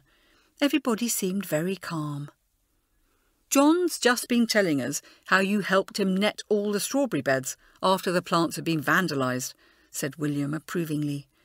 "But you do recognise the button, then?" Elizabeth nodded. "We know you're one of his best little helpers," stated Rita. "We thought we should have a chat with John first about this button business." "Don't look so worried, Elizabeth," smiled William. "None of us thinks for one moment that you pulled up those plants." "Oh, thank goodness," replied Elizabeth. "But have you any idea how your button could have got there?" asked Rita. "Is it possible that you lent it to somebody?" "Definitely not," said Elizabeth with a firm shake of the head. "I mean, who would want to borrow an old blazer button? Besides, I had to keep it safe because I'd promised to give it to assistant matron. It was just that I'd forgotten all about it until she asked me today." Elizabeth explained about handing in the old blazer without it. "The missing button should have been in the little bowl on top of my chest of drawers," she finished. At that, Rita smiled and shook her head. "You must be mistaken there, Elizabeth. You really must. Now try to think very carefully. You forgot to give it to assistant matron. Is it not possible that you forgot to put it in a safe place too? That you were just carrying it around in a pocket?" "Well," Elizabeth frowned. She was convinced that she had put the button in the bowl. "I don't think so, but it is possible, isn't it?" chuckled William. He was looking very relieved. "Well, I think that's the beginning and the end of your involvement. John has told us how often you help in the garden. You must have been weeding the plants one day and the button fell out of your pocket. The whole thing is a complete coincidence and has nothing to do with the fact that at a later stage somebody vandalised them." I suppose so," said Elizabeth reluctantly. She was still frowning. When had she last worked in that part of the garden? "You gave us a red herring when you produced that button, John," chided Rita. "It was wrong of me to jump to conclusions," agreed John with a wry smile. He scratched his head. "I thought I'd found a grand clue, and I'd found nothing of the sort." There was a thoughtful expression on his face as he tried to work it out. He'd been so sure that the lost button and the damaged plants were closely linked. But if the two things were unconnected, why, perhaps he had been on the wrong track altogether. He must start to keep his eyes and ears open. As Elizabeth left to go to tea, she felt pleased that William and Rita and John believed in her. It did make her feel a little better. However, as she walked into the dining hall, she could feel the tension in the air as many of the children glanced her way. The whispers had spread very quickly. The mystery of the blazer button had been solved. It belonged to the Naughtiest Girl. She had just been hauled up in front of the head boy and girl. Her classmates were less chatty than usual, but her best friend Joan kept looking across from the next table and giving little smiles and waves to show solidarity. Elizabeth began to get a horrid feeling in the pit of her stomach. How very bad it must look to everybody, her blazer button having been found where the plants had been vandalised. Even worse was the feeling that somebody must have put it there deliberately. The more she thought about it, the more certain she became that she had left the button in the bowl, and that things could not have happened in the way that William and Rita had suggested. At the far end of the table, Julian was eating his tea. He was deep in thought, a moody expression on his face. Elizabeth had lost her own appetite. She had to force herself to eat the tuna salad, usually a favourite. She left her raspberry yoghurt. She could feel a hot pricking sensation behind the eyes, and just as soon as they were allowed to get down from table, she fled. She hurried out into the school grounds, her eyes blurred with tears. She was unaware of footsteps following her. She reached the lovely weeping ash tree, where the summer play was going to be performed. She crept under its secret canopy of leaves that almost touched the ground. She wanted to hide like a wounded animal. She sat down, leant against the tree trunk, and buried her face in her hands. Everything was going wrong. It had all started with Julian putting on that silly voice. Since then, nothing had gone right, and he still wouldn't own up and say he was sorry. How she wished that he would. She needed his friendship so badly now. "Elizabeth?" Startled, she looked up and saw Julian ducking under the cascading fronds and coming to join her. "Hello, bad girl. Now, at last, I hope you will believe me." He sat down and put an arm round her shoulders to comfort her. "There's nothing to cry about." There is. William and Rita and John believe in me, and so does Joan. But that's only 4 people in the whole school. Nobody else knows what to think." "Only 4?" said Julian. "Don't you mean 5? 5? "Yes. You forgot to count me. I believe in you." She stared at him in relief. She dried her eyes. "Do you really? But, Julian, what did you mean just then?" "Elizabeth, somebody is trying to get you into trouble. I told you that a week ago. Now, perhaps, at last, you'll believe me." Elizabeth gasped as it dawned on her what Julian was saying. "Listen, Elizabeth, I did not put on that silly voice. Somebody else did. And that button could hardly have walked on its own to the school gardens. Somebody placed it there. But do you believe me now?" he asked urgently. "Yes," replied Elizabeth in a very small voice. "Yes, I do." Her mind was in a turmoil. She still did not understand who else in the class could be clever enough to throw their voice in that amazing way. But now she was sure that it was not Julian. "I was trying to get you out of trouble," was what he had claimed at the time, and she had refused to believe him. "If that's what you think, I don't call you much of a friend, Elizabeth," he had told her angrily. Now she turned to him, her cheeks hot with shame. "You were right about me not being much of a friend, Julian," she admitted. She felt bitterly angry with herself for misjudging him so. "You took the blame to save me from losing my part in the play and ended up losing your own. And that was all the thanks you got from me. Oh, Julian, I don't know how you can ever forgive me. Why have I got such a silly temper? I'm not surprised if you like Arabella better than me. I can be such a horrid person." Julian looked at Elizabeth's grief-stricken face. He stood up. Then he took her hands and pulled her to her feet. "Up you get, Elizabeth. Stop moping. It doesn't suit you. Not a bold, bad girl like you." "Arabella, you must be joking," he said cheerfully. He had waited so long for Elizabeth to apologise, and now she had. Everything was all right again. "Come on, let's see if the ponies are free and go for a ride. It will clear our heads and help us to think." As they strolled towards the stables, the warm breeze whispering in the grass, Elizabeth felt like a new person. "It's horrid to think someone's trying to make trouble for me," she said as they saddled up the horses. "But nothing seems so bad now, Julian. Oh, I'm so glad we've made up our quarrel." "We'll soon get to the bottom of this peculiar business," replied Julian confidently. At that moment, Robert appeared with Daniel. "As you don't ride, would you like to walk Captain around the meadow to give him some exercise?" Robert was saying to the fair-haired boy. "I've got to go and give Patrick some tennis practice now." "If you want me to," replied Daniel dully. "What a strange boy he is," Elizabeth remarked to Julian as they set off on horseback. "Let's take the bridle path, shall we? He still hasn't bothered to learn to ride. All that fuss about wanting to help at the stables. He doesn't seem to enjoy it very much. He doesn't seem to enjoy being in the play much either. Oh, Julian, we've got to find out who really cheeked Miss Ranger, and then she'll have to admit she was wrong, about us not being sensible if we act in the play together. She'll have to give you your part back."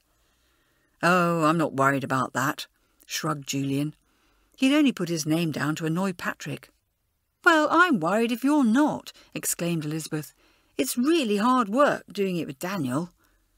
"I expect he'll improve," said Julian. They had a lovely ride together, and talked a lot about the mystery. It was a very puzzling one. Elizabeth hated the idea that someone had a grudge against her. She could not think who it might be. The only person with a motive would be Arabella, she mused. She would so love my part in the play, but I'm quite sure it isn't her. So am I, agreed Julian. She could never throw her voice like that, and she was really surprised about the blazer button, I could tell. On their return, they rode back through the meadow. Daniel was sitting by the hedge reading a book while Captain grazed peacefully nearby. A bird was sitting on the old horse's back, pecking at Captain's coat. "You're supposed to be looking after him," scolded Elizabeth as they rode past. "Can't you shoo that crow away?" "Captain likes it," mumbled Daniel, without even looking up from his book. "Isn't he hopeless?" grumbled Elizabeth as they passed out of earshot. "Anything rather than put his book down for a minute. How can he possibly say Captain likes it?" "But he's right," laughed Julian. "Horses are really grateful when members of the crow family sit on their backs. I think that one was a rook." "Grateful? Whatever for?" exclaimed Elizabeth.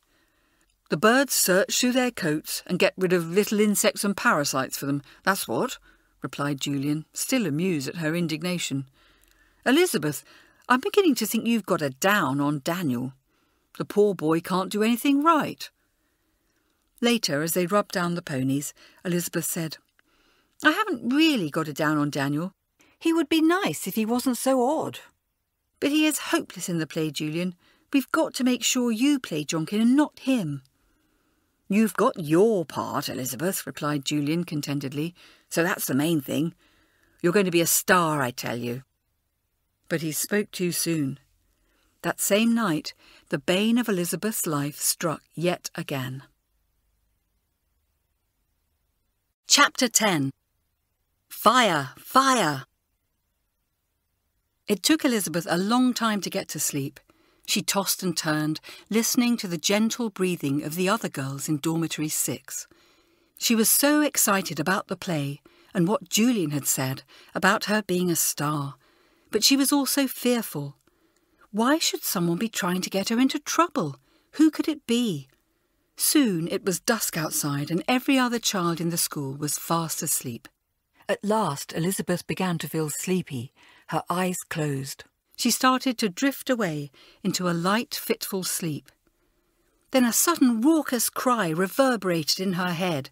"Fire! Fire!" Was it a bad dream? "Fire! Fire!" There it was again. It seemed to be coming from outside. Someone was screeching a warning. The school was on fire. Half asleep and half awake, Elizabeth tumbled out of bed in a panic. "Wake up, everyone! Please, wake up! I think the school's on fire!" She stumbled out into the corridor and rang the fire bell. Clang, clang, clang, clang. The fire bell rang out all over the building. There was great excitement as sleepy children emerged from dormitories in dressing gowns, rubbing their eyes. "Fire!" cried Elizabeth. "There's a fire somewhere in the school."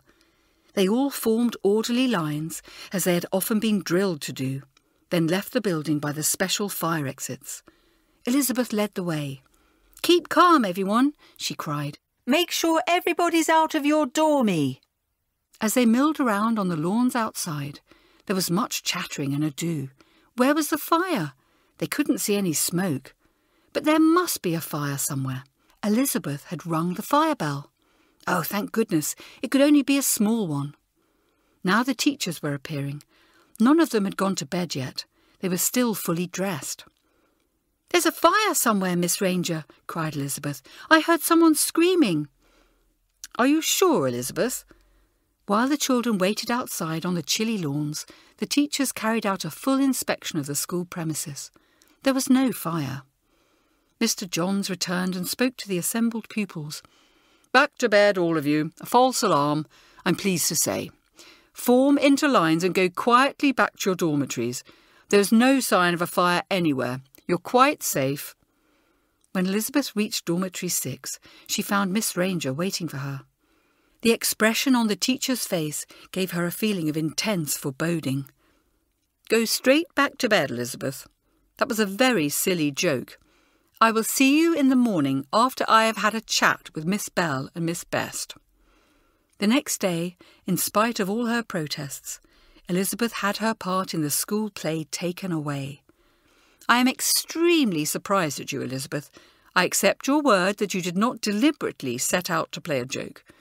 But your imagination is obviously in a feverish state. From the moment you were given the star part in the summer play, you have been much too overexcited. It is a great shame, but I have decided to give Arabella her chance. I am sure she will be more sensible. You will be the understudy." Tears came to Elizabeth's eyes, but this time they were tears of pure anger. She went to find Julian. "I know jolly well that I didn't imagine those cries. They were real as could be. Oh, Julian, don't you see? Somebody else must have heard them, not just me." "Yes, surely," agreed Julian. "And somebody made them too. Which direction did they come from? Can you remember?" "I was half asleep." "Think hard," coaxed Julian. Elizabeth frowned in concentration. "Well, my window was open. It was somewhere outside, but sort of above. As though there was a fire on the floor above and somebody was leaning out of their window up there and screeching down to me in a panic." "The attic floor, eh?" said Julian calmly. "Well, we'll question all the children who sleep in Dormy 10. That's the one upstairs, isn't it?" "Yes," said Elizabeth eagerly. "And 3 or 4 children have their own little rooms as well. Oh, surely someone up there will have heard something." "Lucky it's Sunday, no lessons. It gives us all day to investigate. We're going to get to the bottom of this, Elizabeth. Don't you worry," he said airily. It was a great comfort to have Julian by her side that day. Joan, too, was very loyal. "I'm quite sure you will be vindicated, Elizabeth," she said sweetly. "Somebody else must have heard something, as you say. Is there anything I can do to help? Would you like me to question everybody in the second form?"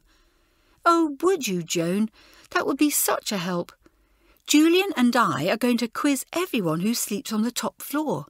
I think the cries came from above, but of course I can't be certain."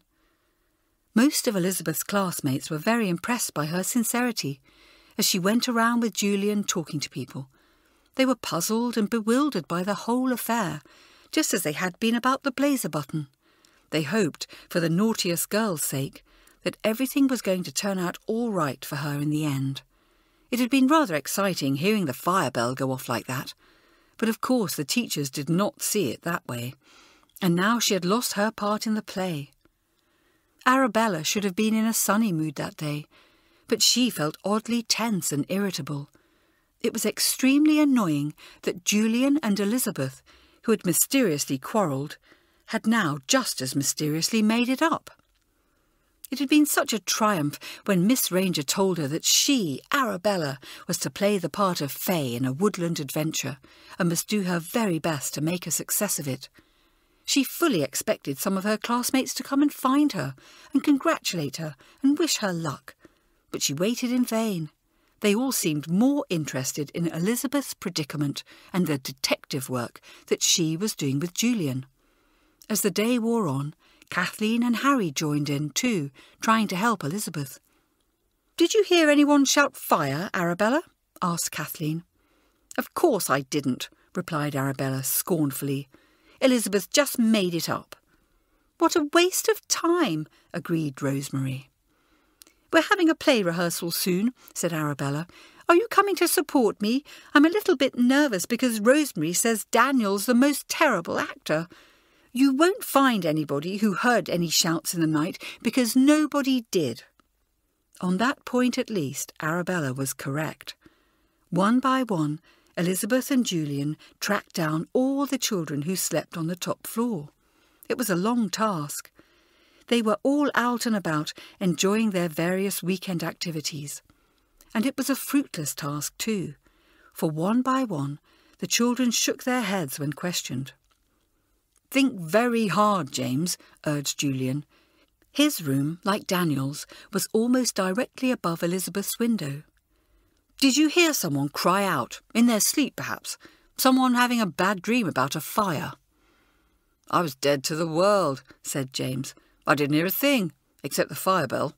I didn't even hear that at first." It was the same old story. "Why don't you try Daniel?"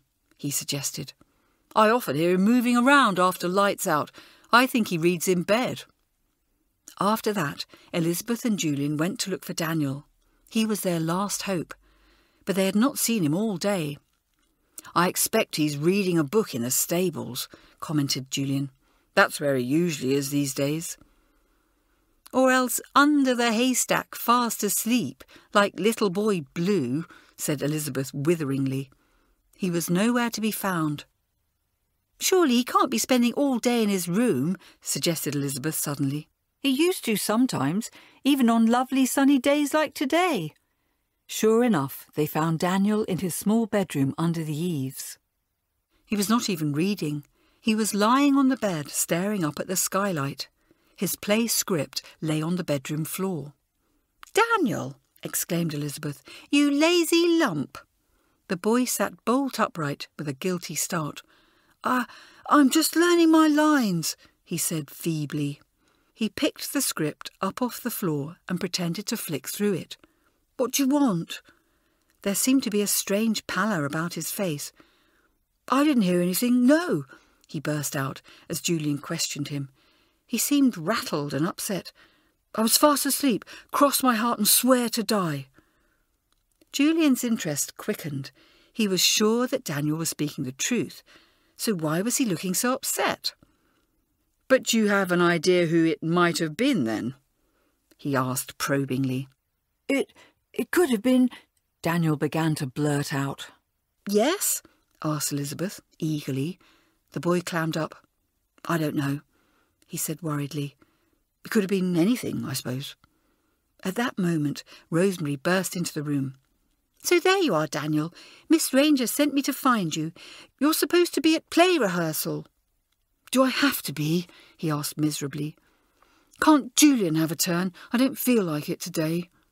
"Don't be silly," said Rosemary. She grabbed him by the arm. "You're keeping everybody waiting." As she hustled him out of the room, Julian and Elizabeth followed them downstairs. Julian was humming to himself cheerfully. "I think we're getting somewhere at last," he said. "I think Daniel knows something."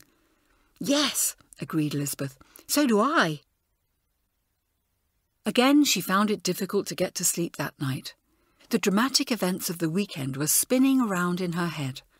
But now she was beginning to feel a glimmer of hope. Arabella and Daniel were never going to last out in the play. She had heard from Kathleen that today's rehearsal had been a shambles. Daniel's confidence had suddenly gone completely, and Arabella could not be of any help to him.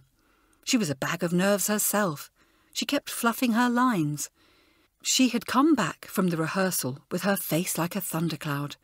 It was gradually dawning on her how much she was taking on, and that failure stared her in the face. Meanwhile, thought Elizabeth, she and Julian were getting to grips with the mystery. They had tried to pump Daniel again this evening without success, but it was perfectly obvious that he suspected who the culprit was. He was shielding somebody. They would have to be patient, but surely they would discover the truth soon. Then she and Julian would be able to clear their names. Their parts in the play would be given back to them. Elizabeth was just drifting off to sleep when there came a sudden thump at the door. She sat bolt upright in bed. There was another thump, followed by a tapping sound. This time she was wide awake. "Fire! Fire!" came the choking cry. It was coming from the corridor. What an eerie sound.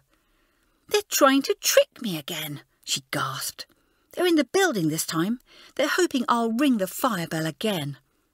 Trembling, she slipped out of bed. She donned her dressing gown and tiptoed towards the door. Tap, tap, tap. There was that noise again. She was frightened, but of one thing she was certain. "I'm not going to be caught out a second time. I know perfectly well there isn't a fire," she decided. "I've got to catch them, whoever it is." Chapter 11. The Naughtiest Girl Saves the Day. As Elizabeth edged open the door, she heard rapid movements outside. She peered into the dimly lit corridor. There was nobody there. They had moved along the corridor and disappeared round the corner. She could hear little bumps and thuds coming from the direction of the attic staircase. She raced along in pursuit, turned the corner and bounded up the first few stairs in the gloom. Suddenly, with a whoosh and a flutter, a black shape hurled itself at her legs and tried to peck at them. "Ah! Ah! Fire! Fire!" it seemed to cry. "A crow!" she gasped. "A big black crow! How did it get indoors? Whatever's the matter with it?" It was one of the most startling moments of Elizabeth's life. The bird was extremely agitated. It was still trying to peck at her legs. "Ah! Fire!" It was uncanny how human it sounded. After that first shock, Elizabeth felt a sudden rush of relief. Her enemy of the previous night had been no more than a silly black crow, a crow whose cries sounded almost like human ones. It must have alighted very briefly on her windowsill last night, right by her open window. No wonder none of the sleeping children had heard the noise. "I must get the teachers quickly," decided Elizabeth. "They'll help get the bird out of the building, and now they'll see that I was not imagining things." As she tried to leave, the crow flew at her legs again. "Do stop it," began Elizabeth crossly. Then she stopped. A tiny wisp of smoke came curling down the attic staircase, then another and another. She caught a faint, acrid smell. "There is a fire up there," she realised in horror. "There really is a fire!" She went hurtling up the long staircase to the very top. The bird was fluttering and flapping around her head the whole time, in full cry. "Ah! Cry! Ah! Ah!" "The smoke's coming from Daniel's room," she realised. His door was only slightly ajar, but even from here the smell was now becoming overpowering. It was the most horrid smell, like burning chemicals. She pushed open the door and then reeled back. There were no flames, but the room was full of suffocating smoke. The fair-haired boy lay prone on his bed, overcome by the fumes. "Daniel's passed out," she thought. "I've got to get him out of there quickly." But the acrid smoke was already filling her mouth and nostrils. She felt as though she would pass out too. She closed Daniel's door for a moment and dived into the bathroom next door. She held a towel under the cold water tap until it was soaking wet. Then, with the wet towel wrapped firmly round her face, she returned to the smoke-filled room and pulled Daniel to the floor. Her eyes were not covered by the towel and were already smarting painfully. She tried to ignore the pain. Above their heads, the panic-stricken bird wheeled out of the open skylight. It flew high into the sky and away into the distance. The skylight! So that was how it had got in, realised Elizabeth. "Get flat on your tummy, Daniel," she gasped, "so we're down below the level of the fumes." But the boy was still unconscious. Slithering slowly backwards towards the door, Elizabeth dragged him, inch by inch, across the polished wooden floor. It took less than a minute, but that minute seemed like an hour. Several times Elizabeth started to choke. She was having to keep her eyes tightly shut now. She became scared that she too might lose consciousness before she could get Daniel to the door. Then at last they were safely outside. She slammed the door shut on the smoke-filled room. She knew that it would help to contain the fire. She rubbed the wet towel over her smarting eyes and then over Daniel's face, trying to revive him. "Daniel! Daniel! Are you all right?" His face twitched. "Where am I? What's happened?" "You passed out," whispered Elizabeth through her coughs. "There's some horrible kind of fire in your room. This bird came and told me about it. A black crow." Daniel's eyes opened wide. "You mean Rookie? He came and fetched you? Oh, then it was Rookie last time. I wondered if it could have been. And tonight there really was a fire." "Rookie?" asked Elizabeth in surprise. Daniel seemed to know all about the bird. "Why do you call him that?" "He's my pet. He's my tame rook. He's the brightest, best little rascal that ever lived." Daniel gulped. "But I'm so ashamed, Elizabeth. He's brought you and Julia nothing but trouble. And now I can't keep him secret any more. The teachers will send him away. He'll have to go, won't he?" "I've got a funny feeling inside me that he's gone already," whispered Elizabeth. Suddenly she heard voices below and clattering footsteps. The teachers had seen the plume of smoke coming out of Daniel's skylight. Now, armed with fire extinguishers, they came running up the stairs. "What's happened? Are you all right, Daniel?" asked Mr. Warlow. "We'll soon put the flames out," exclaimed Mr. Johns, extinguisher at the ready. "Please, Mr. Johns, there aren't any flames yet," warned Elizabeth. "Just these horrible poisonous fumes. You'll need wet towels round your faces." It was good advice. The two teachers were grateful for it as they charged into the room and squirted a smouldering toy on the bedside locker, then swiftly retreated. There was no risk of a fire spreading now. They had found the cause of all the smoke. It was against school rules to have foam-filled toys, but Daniel had brought a teddy mascot from home without knowing it was stuffed with a forbidden material. It was also against school rules to read after lights out. It was even more strictly forbidden to read by candlelight. Daniel had been doing both. Nor had he remembered to blow the candle out. As he slept, the lighted candle had overbalanced. It had fallen against the teddy bear, which had smouldered away, releasing the clouds of acrid fumes into the little bedroom. "You won't be sleeping in there tonight, Daniel," Mr. Johns told the boy. "It will take some hours for the room to air." Matron decided that both Daniel and Elizabeth should sleep in the sanatorium that night. She wanted to keep a watchful eye on them. "Daniel has been very silly and Elizabeth has been very brave," she stated. "But they have both had a nasty shock. What they both need now is some medicine and a good night's sleep." By the following morning, both children were fit and well again.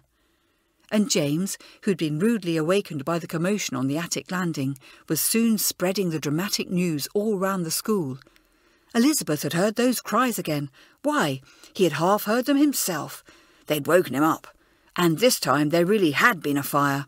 It was in Daniel Carter's room. Daniel had passed out in the smoke and fumes. He might have died.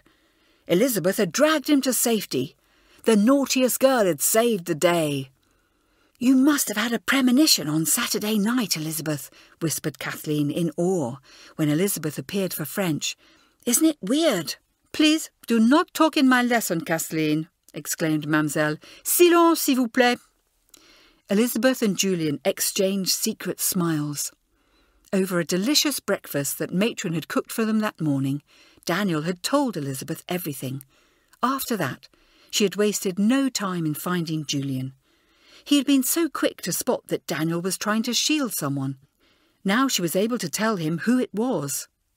Very soon, the whole school would hear about it too. Chapter 12. William and Rita have a story to tell. It was very unusual for a school meeting to be called in the dinner hour, but then this was going to be a very unusual meeting. "We may have to decide upon a punishment for somebody," William told the rows of assembled pupils. "But first, we have a story to tell you." "Once upon a time," began Rita, "there was a boy who was not very happy at his boarding school. He liked to read a lot, and he liked to have privacy. In fact, his mother and father requested he be given a little room to himself. As things turned out, that, perhaps, was not such a good idea." The audience listened, fascinated, as the head boy took up the thread of the story. He liked going home for the holidays, and last Easter holidays were especially enjoyable. You see, on the first day of the holidays, he found a baby bird that had fallen from its nest. He took it indoors and nursed it back to health. It was a baby rook, so we called it Rookie. He hand-reared it. First of all, he fed it with bread and milk. Soon it needed a richer diet, and he went out every day and dug up worms for it to eat. It grew very fast indeed. Your turn now, Rita. The head girl smiled at the spellbound children. At the very back of the hall, Miss Bell, Miss Best and Mr. John sat listening quietly. They had given their permission for Daniel's story to be told. Members of the Crow family cannot really be tamed. Rookie was no exception. He was soon into everything, jumping into the butter in the kitchen, pecking at the soap in the bathroom. Outside, he would dive-bomb the bonfire in the garden, trying to attack the smoke. The family would cry, "Fire!" to warn him. Unlike the magpie or the jay or the hooded crow, the rook can make a great variety of sounds if it wants to, not just the usual cawing, explained Rita. She smiled again. Soon Rookie could scream "Fire!" himself, but he still kept attacking the bonfire smoke in the same foolish way. He was finally cured of the habit, interrupted William, when he flew too close to the flames one day and almost singed his feathers. He had a healthy respect for smoke after that. By this time, his young owner was back at boarding school for the summer term. While the boy was away at school, he often thought about Rookie, continued Rita. He did love his wicked pet so. He missed him. He could hardly wait for half-term. When he got home, he found that Rookie was now full grown and was becoming very boisterous. In fact, unmanageable.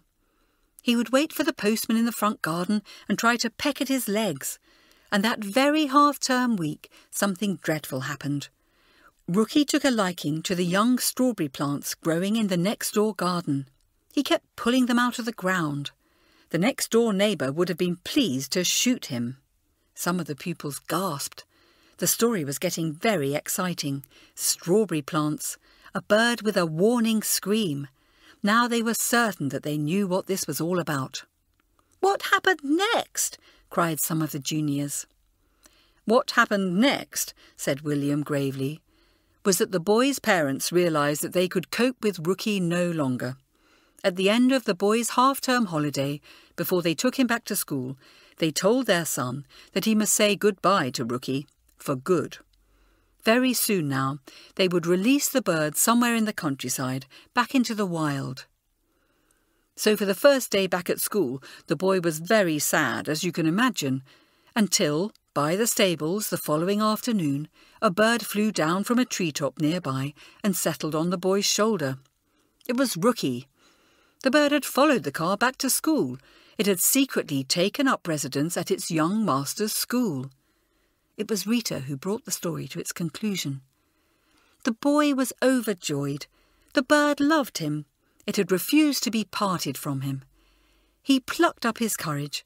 At the first school meeting, he fully intended to beg for permission to keep Rookie at school. He was just about to put his request to that fateful meeting when... Rita looked round the hall. What happened? The juniors called out the answers. "You said about the strawberry plants. Daniel knew it must be Rookie. He was scared Rookie would be sent away, so he made it up about helping in the stables instead. He knew Rookie was living down there and he wanted to be with him sometimes." The head girl nodded. "The bird must have flown in through Elizabeth's window one day and stolen her button," Rita explained. "And then he saw the strawberry plants to play with instead." "So he dropped it," concluded William. A buzz of conversation rippled through the hall. Sitting near the back, John Terry scratched his head and smiled to himself. He had been so sure that the button had been linked to the crime, and he was right after all. When it had looked as though there was not a link, he'd begun to wonder if a large bird or even an animal could have been responsible. He'd been watching out for signs ever since, but had seen nothing. So he had been on the right track both times, but had failed to make the vital connection. As the noise level in the hall began to rise, William rapped his little hammer sharply on the table. "Silence, please. Everyone be quiet now. You have all guessed who the story is about. And now Daniel himself wants to stand up and speak to us." Elizabeth saw the fair-haired boy nervously clench and unclench his fists. He rose slowly to his feet. Then he took a deep breath. He spoke timidly. "I want to tell everybody I'm sorry for the bad things I've done. I know we're not allowed to have matches or candles, and I could easily have set the school on fire. I'm very ashamed about that. I'm also very ashamed." He gulped and glanced at Elizabeth. His voice seemed to be drying up in his throat. She gave him an encouraging nod. "Go on, Daniel." "That I was so deceitful. I wanted to have Rookie at school with me so badly that I kept quiet and let other people suffer. I guessed it was Rookie who made a noise outside our classroom window. I expect he was looking for me. It was one of his cheeky sort of human sounds. But I let Julian take the blame, and Elizabeth getting into trouble for ringing the fire bell was even worse. I couldn't be sure, but I guess she must have heard Rookie, and I didn't own up. I was so miserable about it. I just sat in my room all day. And the worst thing of all has been play rehearsals. How could I enjoy being in the play when I had made other people lose their parts?" He sat down hurriedly and buried his face in his hands. William then asked Elizabeth and Julian to stand up. "You two have had the worst of Daniel's behaviour," he said, "especially Elizabeth. Can you, Elizabeth, suggest to the meeting what you think his punishment should be?" There was an expectant hush in the hall as Elizabeth opened her mouth to speak. School waited to hear what she would say. Chapter 13. The Summer Play and After. Elizabeth had already consulted Julian. The two friends had discussed things very carefully just before the meeting. At the end of morning lessons, they had gone with Daniel to the school stables to help him look for Rookie. But the glossy black bird with the white blaze above its beak was not there. It was so sad to see Daniel walking around and looking up at the trees, calling out, "Rookie," over and over again. "You were right, Elizabeth," he said tearfully. "He has gone, and I don't think he'll be coming back." Julian had put an arm round the boy's shoulders as the trio walked slowly back to school for dinner. "It's hard for you to accept, Daniel, but it will be good if he never comes back. Rooks are not meant to live on their own. No wonder he was so antisocial. They like to live with other rooks in colonies. It will mean he's been accepted back into the wild." Now Elizabeth spoke up at the meeting. "Daniel should be punished for the fire in his room last night," she said. "But he already has been. The worst punishment of all. His bird was terrified. The fire and all the commotion frightened Rookie away. He's gone, you see. Daniel's been punished for everything else too. He's not had a moment's peace since Julian and I lost our parts in the play. His own guilty conscience saw to that." She sat down, out of breath. There was a moment's silence. Then suddenly everybody was clapping Elizabeth's little speech. It was very fair of her. She had said exactly the right thing. The head boy and girl both nodded in approval. So did the monitors on the platform. Joan felt very proud of Elizabeth. William held up a hand for silence again. He fixed Daniel with a calm, kindly gaze. "Love of books is a wonderful thing, Daniel. Favourite storybooks are like dear friends. But they must never be a substitute for caring for real people too. Lost in your storybook last night, burning that candle, you gave no thought to all the real boys and girls here at Whiteleaf and the possible danger of fire." Daniel hung his head. "And caring for birds and animals, that too is a grand thing," William ended. "But neither should that ever be a substitute for caring for people. In your desire to keep Rookie, you allowed people to suffer. You caused Elizabeth in particular a lot of pain and unhappiness." "Please, William, I know you are right, but it was just so amazing that Rookie liked me so much," blurted out Daniel. "The way he followed the car all the way from our village, just so he could stay with me. You see," he shook his head, "the trouble with real people is that they don't seem to like me very much." Elizabeth leapt to her feet indignantly. "That's not true, William. Julian and I like Daniel. We really do." She sat down, embarrassed. Then, languidly, Julian got to his feet. "There's something else that needs clearing up," he said casually. about my having suffered over the play. That's not quite true. The part of Jonkin is such a long one. Surely I can't be expected to start learning it now. I would much rather Daniel kept it." "Only Miss Ranger can decide that, Julian," replied Rita pleasantly. "She is the play's producer. Miss Bell and Miss Bess will have a say too. After all, it's their play." But the joint heads and Mr. Johns were already nodding their approval. It was what the teachers had wanted all along for Daniel. They were worried that he never mixed. Julian's surmise had been correct. Furthermore, Daniel should never have been allowed a single room in the first place, the joint heads decided. They would have to rectify the matter. It was a disappointment to Elizabeth. Julian was not to be her co-star in the summer play after all. Arabella was left with that consolation at least. But Daniel's performance just got better and better. Although he was still pining for the bird, the boy started to throw himself into rehearsals. It was fun that John McTavish was in the play as Mr. Grasshopper. Since moving in right next to John in the big dormitory, the two had become good friends. Julian was in the same dormitory and gave Daniel a lot of coaching. There was no doubt that helped too. Most of all, Daniel did not want to let Elizabeth down. She soon began to get over her disappointment. The great occasion itself took place on a beautiful midsummer's evening. A woodland adventure was enacted in the prettiest corner of the school grounds. The weeping ash tree with its trailing fronds made a perfect stage set for Jonkin and the Fairy Queen. Everyone loved the bemasked woodland animals that appeared, disappeared and reappeared among the greenery. The whole school sat transfixed, not least Miss Bell and Miss Best. They had worked so hard writing a new summer play in time for the first form's turn this year. And how well they were doing it. What a success for their play. Elizabeth was the star of the show. She had to make several curtain calls. But Daniel too had some curtain calls for a fine performance. The Beauty and the Beast were delighted with both of them. Elizabeth lingered in the grounds long afterwards. She wanted this evening to last forever. So did Daniel. He was standing by the big sundial at the top of the lawn. Suddenly he looked up into the sky. "Hello, Dan, what are you looking at?" He pointed.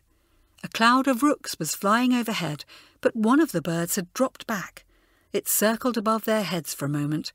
They both held their breath and waited. Then, dipping one wing towards them, as if to say goodbye, it flapped away and caught up with its companions. Elizabeth and Daniel continued to watch as the cloud of birds headed for the distant horizon. Soon, the little cloud became no more than a moving speck against the lowering red sun. Then the birds were gone, and there was only the sun.